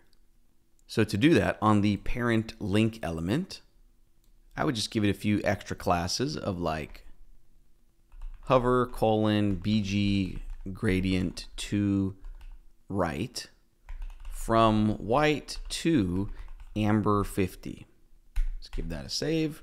Cool, it's very subtle, but there you can see sort of an amber or yellow background gradient.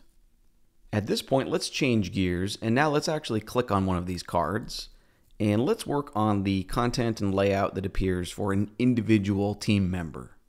So yes, we already have the description, but that's a really short description, and that's designed for this overall listing page. When you actually click onto a pet screen, you could imagine you want like a rich text, almost like a Word document amount of text, right? Like different paragraphs and headings. And let's take it a step further than that though. In addition to like multiple paragraphs, a separate field for that, let's also have the ability to mix in like a testimonial block in the middle of your long content, or like a spoiler block in the middle of your long content. So you could imagine maybe like one paragraph, two paragraphs, and then a testimonial, and then another paragraph. Cool. Let me show you how you could set something like that up in Strapi. So back in the admin dashboard, let's go into Content Type Builder. So again, this icon in the sidebar. And if you didn't want custom things like testimonials or spoilers, and you just wanted rich text, sort of like a Word doc editor, you could just go into Team Member and click Add Another Field to this collection type, and then just choose this option, Rich Text Blocks. However, I want to take it one step further. I want an area, like if I pretend I'm editing Meows a Lot, I want an area down here where I can click a plus symbol, and then I get to choose, do I want a rich text editor? Do I want a testimonial? Do I want a spoiler? And again, you could create as many different custom components as you wanted to. You could have like an image slider or a frequently asked questions, or I mean, the sky is the limit. So what if you wanted to mix and match and then be able to like have your content contributors like drag and drop and rearrange the rich text and the testimonials? I think that's when the power of the Strapi editor really comes to the surface and shines. So what we're going to do is go back into Content Type Builder, and before we edit the content type of team member, let's go create a few custom components. So right here you can click Create New Component, and why don't we call this one like Testimonial? The icon doesn't matter, you can choose any one you want. Okay, for the category, I would just create a new category and call it like features. And just to be safe here, I'm going to make that a lowercase f for features, and I'll make this a lowercase t for testimonial. Okay, and then I'll go ahead and click continue. I'm going to say that a testimonial should be made up of 3 fields. It should have a photograph of the person saying the quote or the testimonial. It should have a text field for the name of the quote author, and then it should have another text field for the actual quote, like the testimonial that they're saying. So let's create one text field. Let's call this like author name, and let's add another field. It'll be a text field. Let's have it be like maybe just quote, and that can be long text, best for descriptions. And then let's add one more field, and this would be a photograph of the person saying the quote or testimonial. So I'd click on media. I would just give this field a name of photo. I'd set it to single media. I'll click on advanced, and I'll undo video and audio, just image. Cool. Now I'll click finish. So this looks good for me. I'm going to click the top right, save. Perfect. And then while we're at it, let's go create one more component type. So down here, create new component, and I'm going to call it a spoiler. Again, you can click any icon you want, and then let's set that to the features category. Let's click continue. This really only needs, I think, 2 fields, right? So let's have one text field, and this can be called like clickable text. So for example, you might say like, show the weather or show the ending of the movie, right? Just the spoiler text, the preview text essentially that you're clicking on. Okay, let's add one more field, and then it would be a text field, and I would call this like actual spoiler, and that can be long text. Cool, I'll click finish, I'll click save. All right, so we have our 2 custom components of spoiler and testimonial. Let's actually create one more new component, but it's just going to be a single field. So it's going to be very quick. So you can click create new component, and I'm just going to call this rich text. We can give it a category of features. Go ahead and click continue. And then we don't need to set up like multiple fields. It can literally just have a single field of the rich text type. So we can click that. Let's give it a name of like content, and then click finish. Go ahead and click save in the top right. All right, let me explain what's going on here now. Now we have our 3 options that we want content authors to be able to choose from for sort of the main body content area of a team member, right? They can choose between adding rich text, adding a spoiler, or adding a testimonial. Let me show you how you put this all together. In this same content type builder screen, let's click on team member, right? That's what has name, description, photo, slug, and we're just gonna add one more field. So you can click add another field. But if you scroll down to the very bottom, we're interested in this option. It's called dynamic zone. Go ahead and click that. And let's just give it a name maybe of like body content. And then you click add components to the zone. And we're going to click use an existing component. And then you just check all the check boxes that you want. So I want all of my features, or you could just, select the ones you want, but we want all 3 of them. Testimonial, spoiler, and rich text. And then you can click finish. Go ahead and click save in the top right. And now check this out. Watch how cool this is. If we go edit, maybe like go into Content Manager and edit meows a lot, down here we see add a component to body content. And when you click on that, you get to choose. Do you want to add, rich text, testimonial, or spoiler? So maybe let's start with rich text. And then you can click into that and you get sort of this rich text experience. So I'll just grab some lorem ipsum from Wikipedia.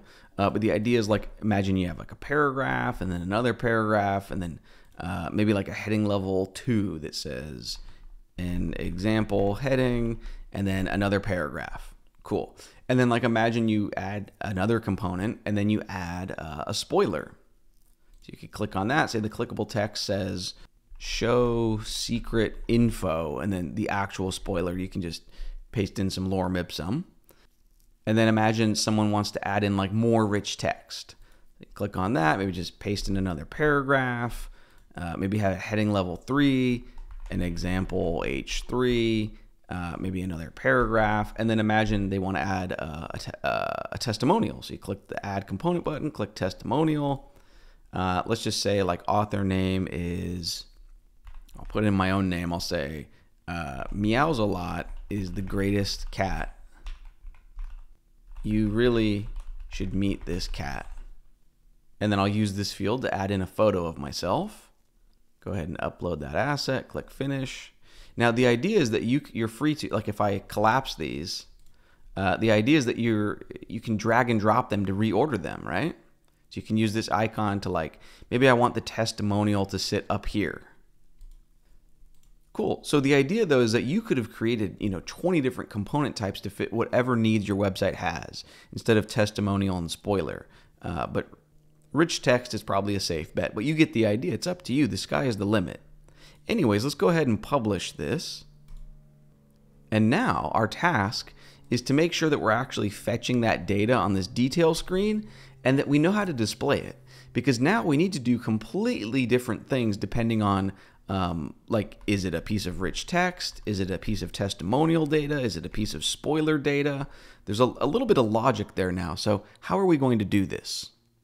I think our first step should be to pay attention to the data we're actually getting for this team member. Let me explain. Let's log to the console. So in our our slug page.jsx file for an individual team member. So this file, right, where currently all we have is just a div with the name and description. Let's log this to the console. So after we fetch the member, let's just say console.log member, singular member. Let's save that and then look in your console. And then in order to see that, just make sure you're on an individual team member screen. You can click refresh. That should actually display it in VS Code's terminal. All right, what I'm trying to show you is that, so for example, like here's the object. It does not contain their photo, and it also does not contain their new body content field. Now there is a bit of caching going on in Next.js, so you could hold the Shift key on your keyboard and then click the refresh icon. But you can see that's still not giving us body content or photo. So the solution to this, what I'm trying to get at here, you can hide your command line for now, is we need to go up into our query where we're building our own custom like URL parameter or query string, and we need to spell out things a bit more explicitly. So we have filters, but we can say after that, you can say comma, and then we're going to say populate, colon, curly brackets. And now we're going to do a few things. So for the photo property, let's tell that to be asterisk, just give us everything related to the photo, comma. But then we need to go into body content. That was our dynamic zone field.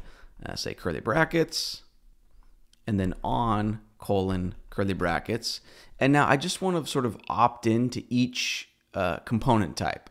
So the first one we'll say is like features.rich text, colon, curly brackets. This would be populate, colon, just quotes, asterisk. And then comma, we want quotes, features.spoiler, colon, curly brackets, populate, asterisk, comma at the end of that, and then do the same thing for testimonial. So features.testimonial, colon, curly brackets, populate, colon, just quotes, asterisk. Let's give this a save and now look at the command line and see what we're getting. So it looks like I'm running into an error here. Off camera, I just diagnosed the problem, and here's what's going on. So I named this field rich text with like, no dashes in between, just an uppercase letter for text. Strapi automatically converts that syntax to instead be, all lowercase with dashes in between. So if you used a similar naming pattern to me, just be very aware of that. Strapi is going to rename your fields to all lowercase with dashes like this. If we save that though, and now check the console, cool. So we don't have an error anymore. And now let's take a look at the data that's going on here. We've got body content. It's an array. And as you might have guessed, each item in that array is either, of the component type of rich text, testimonial, or spoiler. And they all have the exact properties you would need. Like, so testimonial has author name, quote text, and then a photo object. Spoiler has clickable text, actual spoiler. Rich text is interesting. So it contains an array, and then each block inside of that is like of the type of paragraph or heading level 2 or heading level 3. So now it's just as simple as within our JSX, within React, we need to sort of loop through this body content array and do the appropriate thing depending on the type it is. Is it text, is it testimonial, or is it spoiler? So here's what I would do. Let's scroll down and find our JSX. And below this existing content, but still within our overall single wrapping div, remember in JSX you can only have one top level element. And just a JSX tip, if you didn't for some reason want to add like an unnecessary div, you can use this syntax just for one single container. This is called a React fragment. It won't add an unnecessary like unsemantic element to your markup, but then you still just have that one single top level container. Cool. In my case, I'm going to leave it as a div because I'm probably going to want to add some Tailwind classes to it. But for now, down here, here's what we're going to do for the body content. Let's have a wrapper div just for the body content, and then let's go into curly brackets, and we know that it's under member, and then if you look inside that, it's body content. Now that's an array. So let's use map to sort of loop through that array. And then let's use an arrow function, so parentheses. I'm going to say item, comma, index, and then arrow symbol. And then we're just going to call a function. This function doesn't exist yet. We can create it in 5 seconds from now. But why don't we have a function called like our renderer? You could name it anything. You could name it pizza. But parentheses to call it, and then pass it item, comma, index. Cool. Now let's go create a function with this name. So maybe right up here, right above the export line, we can just say function our renderer, parentheses, curly brackets. In the parentheses, let's have item, comma, index. And now let's just write a couple of if statements. You could also use a switch case syntax, but let's just say like if parentheses, curly brackets. For the first condition, let's say like if item dot underscore underscore component triple equal signs features dot testimonial. And for now, we can set this up to be more organized later, but for now, let's just return a paragraph that says this is a testimonial. Okay, and then I would just duplicate this for if it is features dot spoiler and say this is a spoiler. And then you guessed it, if it's rich text, that would just, so if this is rich dash text, say this is rich text. Let's give that a save, and if we go check out the front end, awesome. So remember from Meows a lot, we had like rich text, testimonial, spoiler, rich text. If you go to Barks a lot, I don't think there's any body content, so you get the idea. So now, instead of just these placeholders, let's actually display something that looks like a testimonial and uses that real data, that uses the real spoiler data, that uses the real rich text data. Let's start with rich text. So with rich text, it contains an array of elements, like it could be a paragraph, it could be a heading level 3, and technically you could write your own React code to output the appropriate element based on that content, but Strapi has already done that hard work for us. So let me show you what we're going to do here. Open up your command line and type Control-C to stop that task, and we're going to install a package. Say npm install @Strapi / and it's called blocks-react-renderer. And then the space, let's also include Husky. This package seems to depend on Husky, and I've had it fail without this. So let's go ahead and press enter. All right, then we can start things up again with npm run dev. Cool. Now up at the very top of our file, let's be sure to import that. So we can say import curly brackets blocks renderer from, and then it's quotes @Strapi, and VS Code autocomplete has got us covered. Cool. So now let me show you how easy it is to use this. If we just go back down into our renderer, if the component type is rich text, instead of this paragraph, we can just return a blocks renderer self-closing element or component, and just give it content. So I'm not making up this prop name. It needs to be just content. But you say equals curly brackets, and then it's just item dot content. Let's give that a save. Go to the front end. You will need to perform a manual refresh, or to clear the cache, you can hold shift and hit the reload icon. But very cool. Now, the downside here is that because we're using Tailwind, this doesn't look like a heading level 3. And there's no spacing around the paragraph, so on and so forth. So for the next minute or two, this has nothing to do with Next or Strapi, but let me show you how in Tailwind you can get some really nice defaults for paragraphs, unordered list, and H1 through H6. So all we do is go into our command line. Let's stop the current task. We need to install a package from npm. We're just going to say npm install, and it's @Tailwind CSS / and it's just named typography. Go ahead and press enter. We can start our task up again, npm run dev, and let's go use it. So really all we need to do is go into our tailwind config.js file, and down here in the empty plugins array, well, in those square brackets, just say require, parentheses, quotes, @Tailwind, and then you can see VS Code autocomplete is kicking in. Cool. So if we save that, we're one step away. Now just go back into our HTML or our JSX, and this wrapper div that houses our our body content, all you have to do is give it a class, so class name of prose. So this Tailwind plugin, anytime you use prose, then any elements nested inside it have great defaults, like paragraphs, lists, headings. If we save that and perform a hard refresh, cool. I mean, immediately now our paragraphs look like paragraphs, our heading looks like a heading if you had a list, so on and so forth. There's an example H3, awesome. I'd probably go ahead and in addition to prose, I'd also say max W none, so that way it doesn't have a max width, cool. So that takes care of rich text. Now let's take care of our testimonial and spoiler. So what's really cool here is you could spell those components out right here, but I think it would be a lot of fun to create a separate organized file. You know, we already have this folder named components. So here's what I'm going to do. In components, let's create a new file. Let's name it like spoiler.jsx. And then, you know, export default function spoiler parentheses curly brackets. For now, in the body of the function, let's just return a bit of JSX, just a div and say spoiler. Let's give that a save. And then let's do the same thing. So in components, let's create a new file for testimonial. So testimonial.jsx. Again, just export default function testimonial parentheses curly brackets. Just return a div and say testimonial. Cool. Now we can go back into our individual slug and up at the top, just import those. So import spoiler from.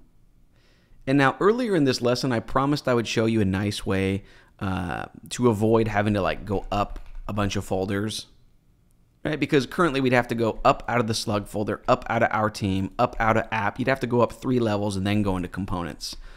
So that would absolutely work, but if you want to have cleaner code up here, let me show you what you can do. In the root of our project folder, so just, you know, in the root, say new file, and name it jsconfig, and I'm not making this name up, it needs to be exactly jsconfig.json. In that new file, have an object with a property of compiler options, colon object, say paths, colon object, quotes, and then it's @ colon, and then the value is square brackets, quote, /*. So if you save that and then go back into our slug file that we're working on, now check it out. We don't have to go up 3 folders. You can just say @ for sort of the root of your project. So it's more of like an absolute path. It's a lot cleaner. Now you can just say, you know, components, spoiler. We can do the same thing. We can import testimonial from just @ components, testimonial. Cool. So now we can use those down here. So in our renderer, if the component is testimonial, let's do this. Let's just return testimonial self-closing, and then this would be, you know, self-closing spoiler. You can give that a save. Looks like we're running into an error. I might just try stopping my server and starting it up again. Maybe with the new JSconfig file, you need to actually restart your server. Cool, so that fixed it. So there we see testimonial, spoiler, awesome. So now we have these really organized files. Now let's just start building the testimonial component. So back in our slug file, when we're calling the testimonial component, let's give it a prop. Let's just call it like data equals, and then just give it the item. So that way we can actually access the dynamic values, right? So now we can save that. Go into our testimonial component. Be sure to include props here in the opening parentheses. Cool. Down here, let's once again have parentheses, just a wrapper div.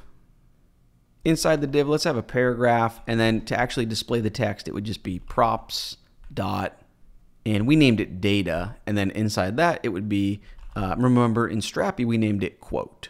So if you save that, there's the quote. Meows a lot is the greatest cat. You should really meet this cat. Now let's add both the author name and then the author photo, but let's also add a little bit of styling so it looks good. So on this overall div, let's say class name equals BG Gray 200, rounded edges. Let's actually make those large rounded edges. Let's give it vertical padding. Let's give it horizontal padding. Let's bump up the padding bottom. Let's say that it's not prose. That way it doesn't automatically style the paragraphs and headings. Let's give it a ton of bottom margin. Let's set it to relative positioning. Let's set the text to center. Let's style the actual quote text itself. So it would have class name of text-2XL, italic, text gray 600. And then you could also hard code like a quote symbol at the beginning and a quote symbol at the end to look like a quote. And then below that paragraph, let's have a div, and this can contain the author name and the author photograph. So in the div, let's first just have an image, and let's say source equals, and let's use backticks and say http://localhost:1337, and then something dynamic, so $ curly brackets. Let's say props.data.authorphoto.formats.medium.url. Let's also give this image element an alt attribute, and that can just be props.data.authorname. Okay, then below that image, but still in that div, let's have like a heading level 4 with the author's name. So just props.data.authorname. Let's give that a save and see what that gets us. Whoops, the good news is that Next.js error reporting is so good, I immediately know what my mistake was. So there is no property named author photo. So if you just go back into our text editor, instead of author photo, it's just data.photo. Let's give that a save. So now it looks like medium doesn't exist. This is because the image that I uploaded was so small, the only size that's available. So if you run into this same error, instead of medium, it would be thumbnail. Now, if you uploaded a really large, high-resolution photo, then medium would have been available. But we can go ahead and save that, give it a try. Cool, there's my photo. There's my author name. There's the text. Looking good. At this point, let me just fine-tune the styling a bit. So this uses like a circle, and I'm also going to use creative positioning so that my name kind of sits on top of my photo, but also it's positioned so it's sort of halfway hanging off the bottom of this component. So here's what I would do. The div that's housing the image in the H4, let's say class name equals absolute bottom -0 left -1/2, like 1/2. Let's say transform and then dash translate for a negative, or like a minus, like a negative value. So dash translate dash x horizontally -1/2, and then translate -y -1/2. All right, and then on the image element, let's give that a few classes. So class name equals width, so w-h2 h-32 rounded full border -4, say border gray -200. And then for the label text, or the author name, let's say class name, and that can be absolute bottom -0 left 1-2 transform negative translate -x 1-2 BG gray 200 shadow px3. I realize this is not easy to follow along with. I'll include a GitHub repo link so you can just reference my code, but for anyone who's never used Tailwind before, I thought it might be fun to see this detail by detail. Font -bold, rounded full, and text gray 800. Let's give that a save. Cool. So that takes care of the testimonial component. And again, you could have multiple testimonials, and then you can drag and drop and reorder them, in between the rich text, so on and so forth. Now let's build out the spoiler component. It's going to be fun to set up because it has interactivity, right? We're not going to show or reveal the text until you click on a button. So here's what we're going to do. In the components folder, jump into spoiler.jsx. Now, up at the very top, we're going to say, quotes, use client. And the reason we're doing this is because this component has interactivity, right? We need client-side logic. So we're going to say import curly brackets, use state, and that's from the React package. All right. Now, inside of our function, our main function, let's create a piece of state that keeps track of whether you've expanded or revealed the spoiler text so far. So we'll say const square brackets. Let's say show spoiler, and that will be either true or false, are you showing it yet, comma, set show spoiler. Let's set that to equal and then call use state and give it a default value of false. Like don't show it when you first come to the page. All right, now on the overall div, well, first of all, let's have parentheses so we can have multiple lines of HTML or JSX. Let's have a wrapper div and let's give it a class name of bggray200. Give it a bit of padding. Give it rounded corners. Say relative, overflow hidden, not pros. Cool. Now inside the div, let's start by just having the text that will be hidden a bit later, but let's just display it before we worry about having it hidden. So I'll say like div, and it can have a class of like text dash extra large. And then inside there, it would just be curly brackets. And then we need to have props. So in the parentheses for our function, say props. And then back in our slug file, we would need to pass the dynamic data into our spoiler component. So I would just say again, like data equals item. Just a really quick note, when you're looping through a collection, React does want each element to have a key. So I'd probably just say key and use the incoming index, and I would do that for all of our data types. So key index, key index. Let's give that a save and go back into spoiler. And now we can actually receive that incoming data. So down here, it would just be props.data. We named it actual spoiler. Cool, so there's the spoiler text.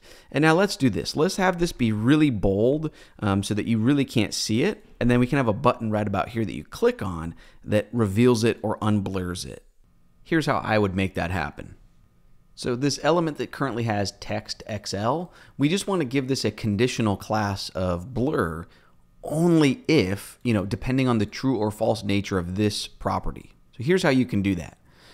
For the class name, instead of quotes, let's use curly brackets for a JavaScript expression. And now we can have quotes, but then after the quotes, we can, say plus, and then have something dynamic based on a value. So I'd have parentheses. Now let's give our baseline styles first. So text XL, and then transition, and then duration dash 300. But then inside these parentheses, the conditional part, I would just say like exclamation show spoiler. So like only if this is set to false, then what do we want to do? So question mark, we would want the class of blur. And now I'd probably just add a space at the end of this string. So then when this string gets added on it, there's a space and it works. Could have also included a space right here.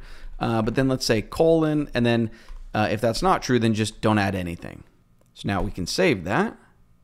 Perfect. So you cannot read this. The spoiler is, protected. And now let's just have a button right here that when you click on it, we set show spoiler to true. So here's what I would do.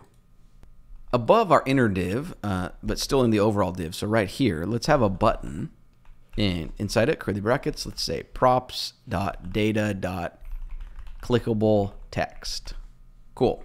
So we filled it, show secret info. Now let's style that so that it looks like a button. So I would just say class name bggray500. When you hover over it, maybe bggray600. Text white, rounded large, px4 for padding, vertical padding.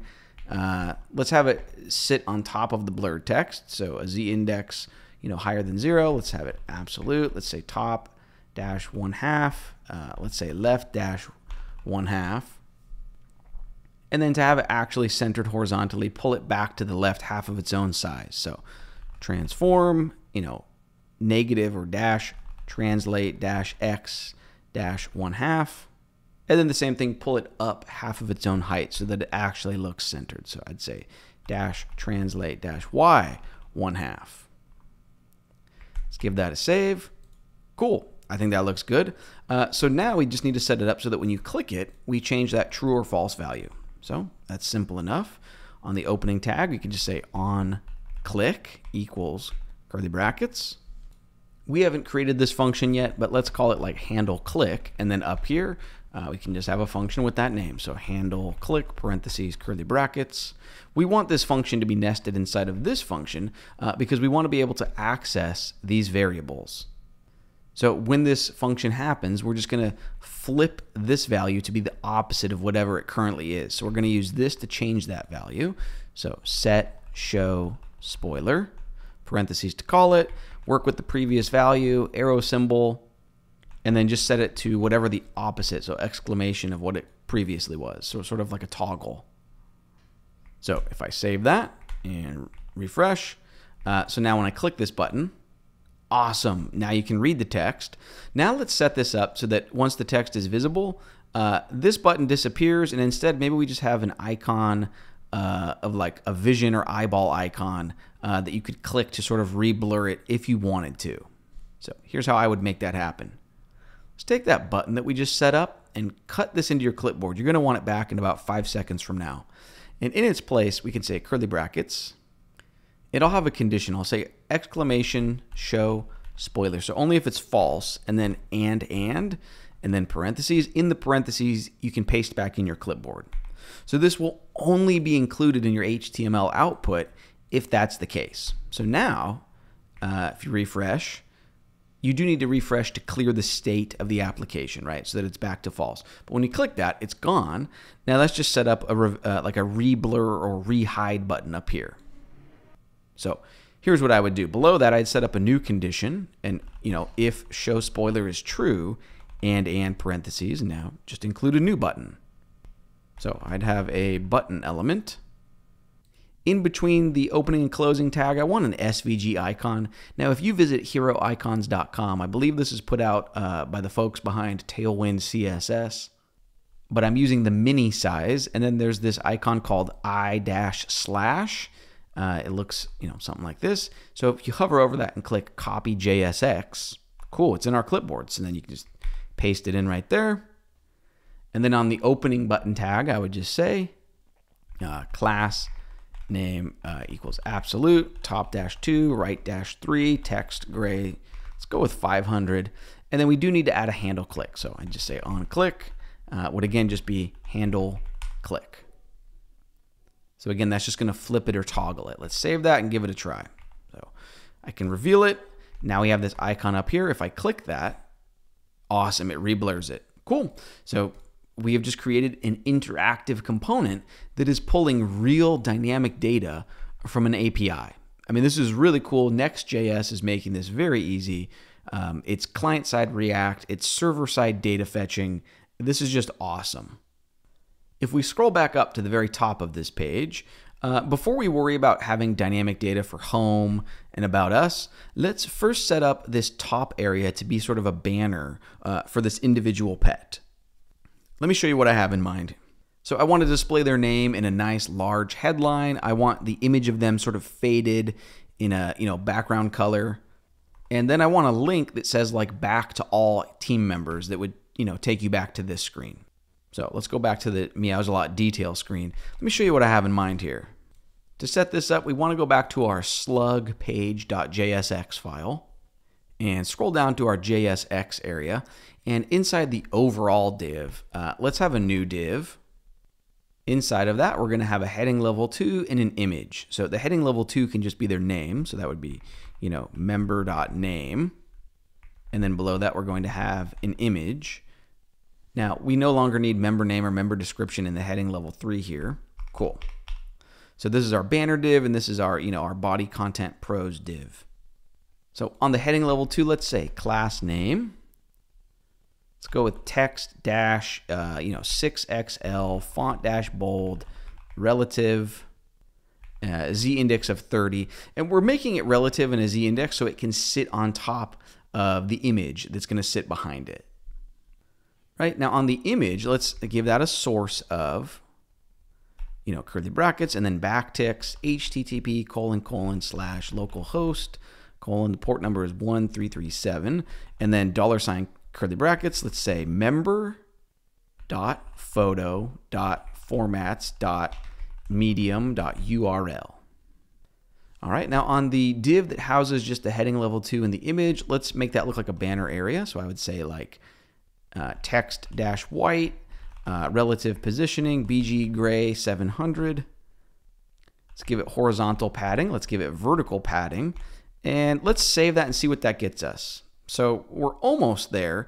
I'm actually going to give this this area, this dark background area, negative margin so that it sits flush against this container. but we keep this padding for the rest of the content. Let me show you what I have in mind here. So on that container, you can give it negative margin in Tailwind by just saying dash for a negative value and then like mx-8. So that's left on the right. And then let's give it negative top margin. So that's dash mt7. Give that a save. Cool. So now it sits flush with the container. Now we just need to get creative and set this image to use absolute positioning. Let's set it to sit right about here, and let's give it a filter so that it's sort of transparent, and maybe put like a gradient on top of it so it sort of just like fades into this gray color. Here's how I would accomplish that. So on the image element, we can just start giving it classes. So class name equals, let's go with object cover, absolute positioning, put it in the top 0, bottom 0, so it's full height, left 1/2, right 0. Let's tell it to be block. Let's give it a width of 50%, so width dash 1/2. Let's tell it to be full height. Let's set its opacity to halfway transparent. Let's say filter grayscale. See what that gets us. That's almost what I want. Now, I'd probably just add a div right about here that's a gradient between, this gray color and transparent, so that it looks like this image is sort of like faded or blended in. So here's how I would do that. Right below the image element, but still in that overall div, I just have a new div, and you can just say div dot to give it classes. Let's go with absolute. You can hit tab, and then you can just keep adding on to that. Let's say a z index of 20, so it sits on top of the image, but 20 is less than 30, so it'll sit behind the headline text. Let's give it a width of like 80. Let's say BG gradient to the right direction, from gray 700 to transparent. Let's give it full height. Let's put it in the top 0, bottom 0, and in from the left 1/2. Give that a save. I think that looks really nice. Now let's add a link right about here that takes you back to all team members. Here's how I would set that up. First of all, in this file, up at the very top, I'd be sure to import link from next/link. All right. Then let's scroll back down. And then in between the div with the heading and the image and our pros div, so in between that, like right here, I would just have a new div. So div, I'll give it a class of transform, and then also dash translate y 1/2 to pull it up. You'll see what this is going to create in just a moment. But inside that div, I would have a link and just say ampersand LAQUO semicolon back to all team members, and just give that an href of slash our team. Cool. And then on that link element, let's just make it look like a button or a link. So I'd say class name. Let's go with text dash small BG gray 600, text gray 400. Let's go when you hover over it, BG gray 500. When you hover over it, the text can become gray 300. Inline block, rounded corners, a little bit of vertical padding, a little bit of horizontal padding. Cool, so that looks really nice, but I think I must have a typo in translate because I'm trying to pull it up half of its own height so that it looks like, it's sitting halfway on this banner and halfway on the page. So let's go back and look at our code. Yep, I spelled translate wrong. So not transalte, we want translate. Beautiful. I can click it to go back to view all. Now, off camera, I added a third pet, and I also added a bit of body content for Barks a lot. There's a bit of caching going on, so to see the new results, you can hold down Shift on your keyboard and then click the reload icon. Cool, so I added this new cat. You can click on that. Looks good. There's a spoiler. Beautiful. We can go back to all members, click on Barks a lot. You do need to clear the cache. Cool. Well, you can see I would need to provide an image that maybe is a bit more or less tall for the aspect ratio, but you get the idea. At this point, we have an Our Team area that is completely dynamic, pulling from a real data source. This is really cool. Before we close out this video, though, let's do a few more things. Let's set up a single content type for our homepage and also a single content type for our About page. And they can just use rich text, for paragraphs, lists, and headings. So to set that up in Strapi, you would just go to Content Type Builder. And we've already seen collection types, we've already seen components, but we have not seen single types. So this is a perfect use case. You would just click Create New Single Type, and let's call it like Home Page. I would click Continue. Really, it just needs one field, and that is a rich text, this blocks option, the new modern rich text. I would just call it Content, click Finish. I would click Save in the top right corner, and I'm going to go do the same thing for the About page. So just right here, Create New Single Type, just one more type. Let's call it like About Page. Click Continue. All it needs is rich text. Hit Content, hit Save. You also could have created a new collection type called Pages, but in this case, where it's really obvious that it's just a single instance, I think this also works nicely. Before we move on though, let's not forget to set the permissions. So in the bottom corner, click on Settings, and then down here, click Roles, click on the edit icon for public, and we just want to click on About Page and set Find to be allowed. And then also for Home Page, set Find to be allowed. Click Save in the top right corner. Awesome. Now you can go author a little bit of content. So go to Content Manager. So here you can choose between, About Page or Home Page. I'm just going to copy in a little bit of lorem ipsum. So for the About page, I'll just maybe start with a heading level 1 and say, this is the About page, and then have a couple paragraphs. And you could bold some text. You can italicize some text. Cool. Let's click Publish. I'll do the same thing for the home page. So I'll say, like heading level 1, welcome, and then a paragraph or two. Cool. Let's click Publish. Now let's go fetch this dynamically in Next.js. So for example, like our home page, in the root of your project, just in the app folder, we want page.jsx. Cool. So up at the very top of this file, at the very, very top, let's import the Strapi blocks renderer for rich text. So I'd say blocks renderer inside curly brackets from, @ Strapi. There's the autocomplete blocks React renderer.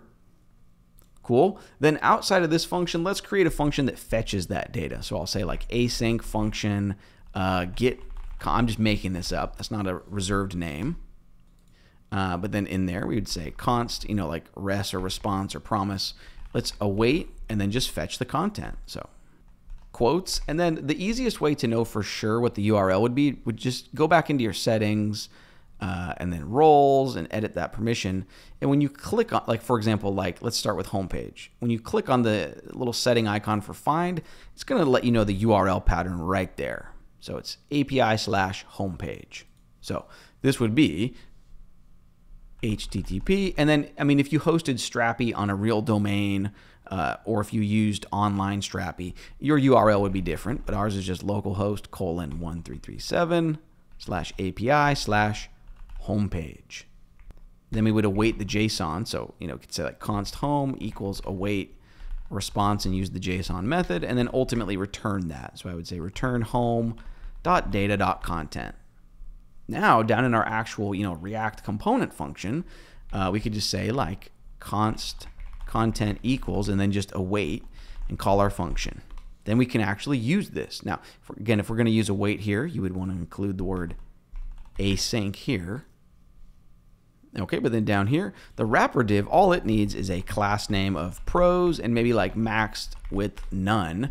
And then we don't need the hard-coded H1 or P. We just need to call or include the component of blocks renderer with a prop of content and just set that to, our content variable. Let's save that, go back and refresh. Oh, you don't even need to refresh. Awesome. So now our homepage is powered by real dynamic data. Someone who's not a programmer can very easily go change and update that. Let's do the exact same thing for our About Us page. So we can save ourselves a lot of typing by I would literally just copy this entire contents of this file, select everything, go into the About Us page.jsx, delete that all, paste it in, and then the only thing you need to change is the URL we're fetching from. So this would be About Page. Let's give it a save. Absolutely beautiful. Now, at this point, before we bring the video to a close, I do want to briefly talk about how you could actually host or deploy or, go live with a project like this. So if, and this is a big if, but if your Strapi installation was not just existing locally on your personal computer, but it was actually up on the web on a real domain, either on Strapi's infrastructure or you were hosting it yourself on, a VPS or server, then literally all you would need to do to go live with your Next.js site is just push all of your Next.js files up to a GitHub repo and then connect your GitHub account to a Vercel account, and then you're already done. Like, Vercel is going to handle your Next.js site beautifully, perfectly, and you're already done. So that would be the real world scenario, right? Where your Strapi is actually online and your non-programmer clients can log into it anytime they want and, contribute content. So that would be ideal, because then anytime those contributors update your content, your Next.js website just automatically pulls in the latest data, from those API endpoints. However, in our case, for the purposes of this video, our Strapi installation only exists on our local computer. So it would not be online or available to our live deployed Next site in order to pull data from. So in our situation, just so this video can end with you deploying your Next site if you wanted to, let's instead sort of set up our Next site like a static site generator, right? Because you and I do have access to our local host version of Strapi. So let's just create sort of a static output of, like static HTML, CSS, JavaScript, and images. And that way you can take that output folder and you could host it anywhere. Right? Like, you could host it on Netlify or Vercel or GitHub Pages. Well, GitHub Pages probably wouldn't work because your sites don't live at the root of a domain. They're in a subfolder. But any static server that would live at the root of a domain, this will work for. Now, again, you'd be losing a lot of the cool server-side benefits of Next.js, so you wouldn't want to go this totally static route unless you needed to. But in our case, with our current setup, we sort of need to do this. So here's what you do. In Next.js, in the root of our project folder, we're just going to create a configuration file, and it needs to have this exact name. So next.config.mjs. In this new file, let's say export default, and then just give it an object, and let's say output should be export.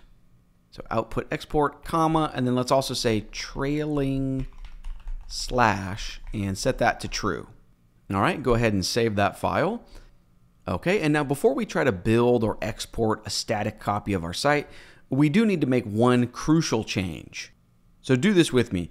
In our team and then in our slug folder, go into page.jsx. All right, so before we were trying to create a static site generator version of our site, we were able to fetch the current pet that you've navigated to by the incoming param. And that could truly happen on the fly. Like, no matter what, there's a billion infinite number of individual URLs that someone could try to visit. And we were looking up that data server side on the fly.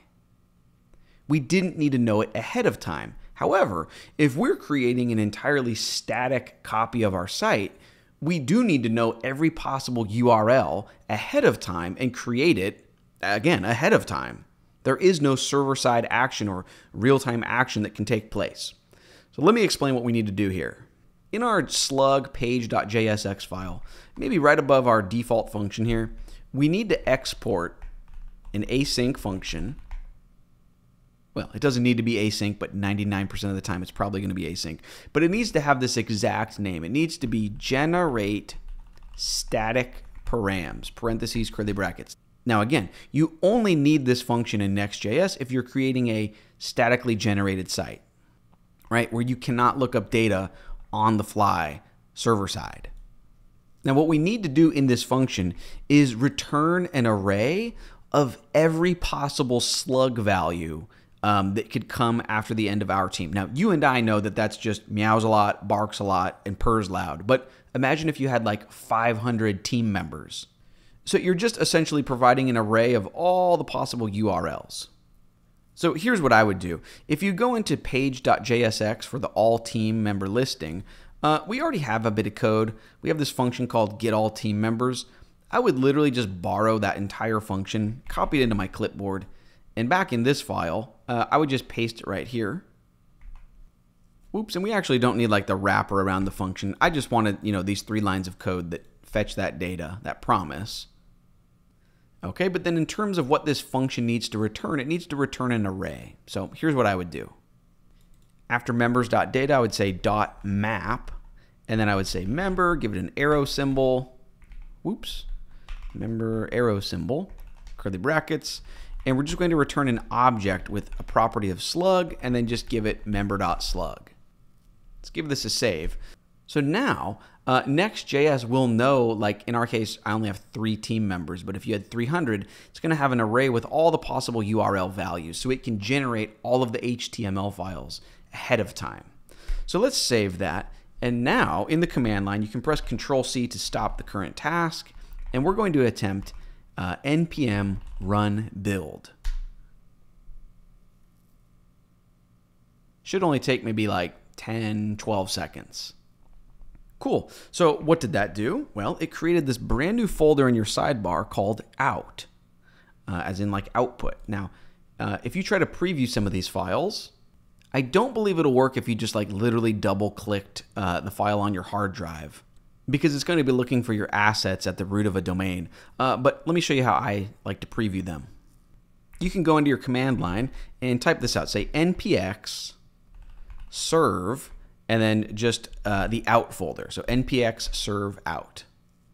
Cool. So now you can just visit localhost 3000 to preview those static files. Looks good. So you can refresh. You can click around our site. There is just one problem though. So it looks like our images are working, but that's only because our Strapi localhost is still running. Let me explain what I mean. If I go to my terminal where Strapi's running, and I press Control-C, so now localhost Strapi is not running. And now if I refresh, those images are not actually available. So this is what would happen if you tried to deploy or go live with your static out folder. Now, again, in the real world, I wouldn't have Strapi probably only on my local host. I would use Strapi's official online solution, or I would host my own Strapi instance on like a $5 a month VPS. But in this case, here's what I would do. I'd probably just write my own script that manually copies over all images from the Strapi folder into my Next.js folder. This is going to be a lot easier than it sounds, trust me. Let's press Control-C. And we just need to install one package that's going to make that a little bit easier. Let's say npm install fs-extra. This is not necessary. It's just what I'm used to doing, but cool. Now, in our the root of our folder, I would just create a new file. You could name it anything, but I'll name it like copyimages.js. All right. In this new file, I'll say like const fs equals, and then just require fs-extra. All right, and now I'm just going to create an async function, and you can name it anything. I'll call it like copy folder. Have it 2 parameters of like source and target. So the folder that we want to copy, and like where do we want to copy it to? Curly brackets. Let's have a try and a catch block. In the try, let's just await fs dot. First of all, let's start with a clean slate. Let's remove the existing target, so that each time you run this, it would delete any old files. You're getting a fresh copy. And then I would await file system copy source comma target. And then for the catch block, we could say like parentheses error. If there's an error, just console.error the error. All right. And then down here, we can actually leverage that. So I'd probably say like const source directory. And for now, let's just say quotes. And then I'd say like const target directory equals quotes, and then I would use my function. So I'd say copy folder, source directory, target directory. So now this is going to be different depending on your computer, like where did you store your files, and there's definitely a more like operating system agnostic way of making this work, but just a quick and dirty solution, what I would do is find the directory I'm wanting to copy. So in my case, that's this our backend folder. Remember, that's where we installed Strapi. And then in public, and then in upload. So I want this uploads folder. That's what contains all of our uploaded files. So what I would do, it's probably a better way of doing this, but I would just say cd and then drag that folder into my terminal. and then say, pwd for print working directory. So that's the path that I want to copy from. So for source directory in these quotes, I would just paste in my clipboard, and then I would just do the same thing for where I want to essentially copy it to. So I want to copy it into our project. Let's create, and it needs to have this exact name of public. And then in that public folder, we would want a folder called uploads. Cool. Then I would just go into a terminal, click cd space, and then drag that folder. I'm just trying to get its absolute path, hit pwd, just copy that into my clipboard. So that's the target directory of where I want to copy it to. All right, so now we can save that file and test it out. So in your command line, you can just say node, we named it copyimages.js. Now you can see if it worked by going into your public folder, and there you can see there's an uploads folder, or even in File Explorer. Right, here's our Next.js inside of public. Now I have uploads. There are all the files. Beautiful. So you could just manually run that anytime you're wanting to create a statically generated copy of your site. Now, we do need to go and adjust our image elements to, point towards that instead. So to fix that, I would just go into the Our Team, not in Slug yet, but just the Our Team that lists all team members. And we're just looking for image.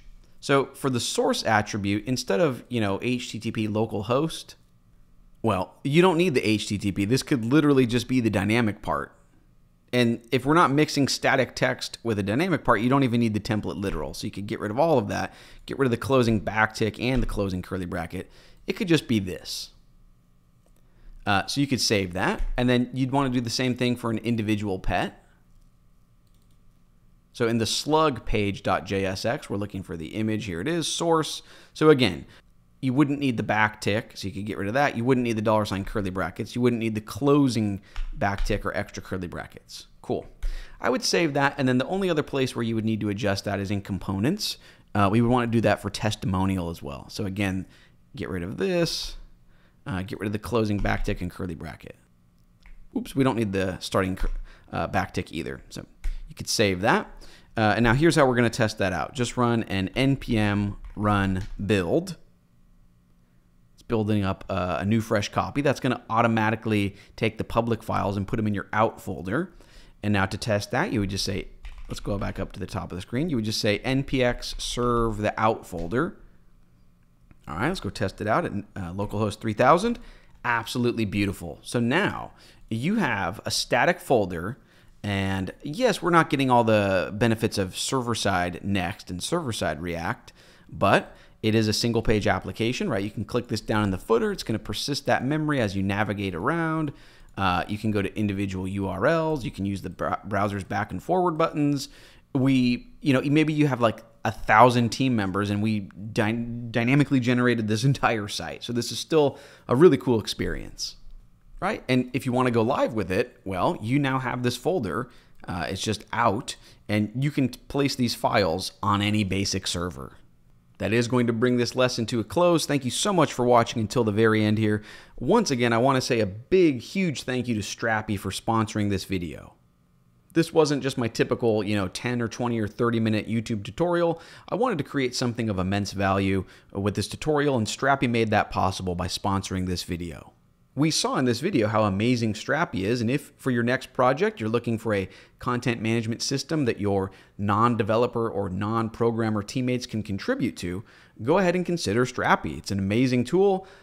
They have affordable pricing plans where they host the installation for you. They make it as easy as possible. It's a great system. It's a great service. Anyways, thanks again for watching this video. Let me know down in the comments if you would like to see a tutorial on how to host your own Strapi instance, maybe on a VPS, or if there's any other big features in Next.js you want to see covered on the channel. Thank you so much for sticking around until the very end. Take care, and I'll see you next time.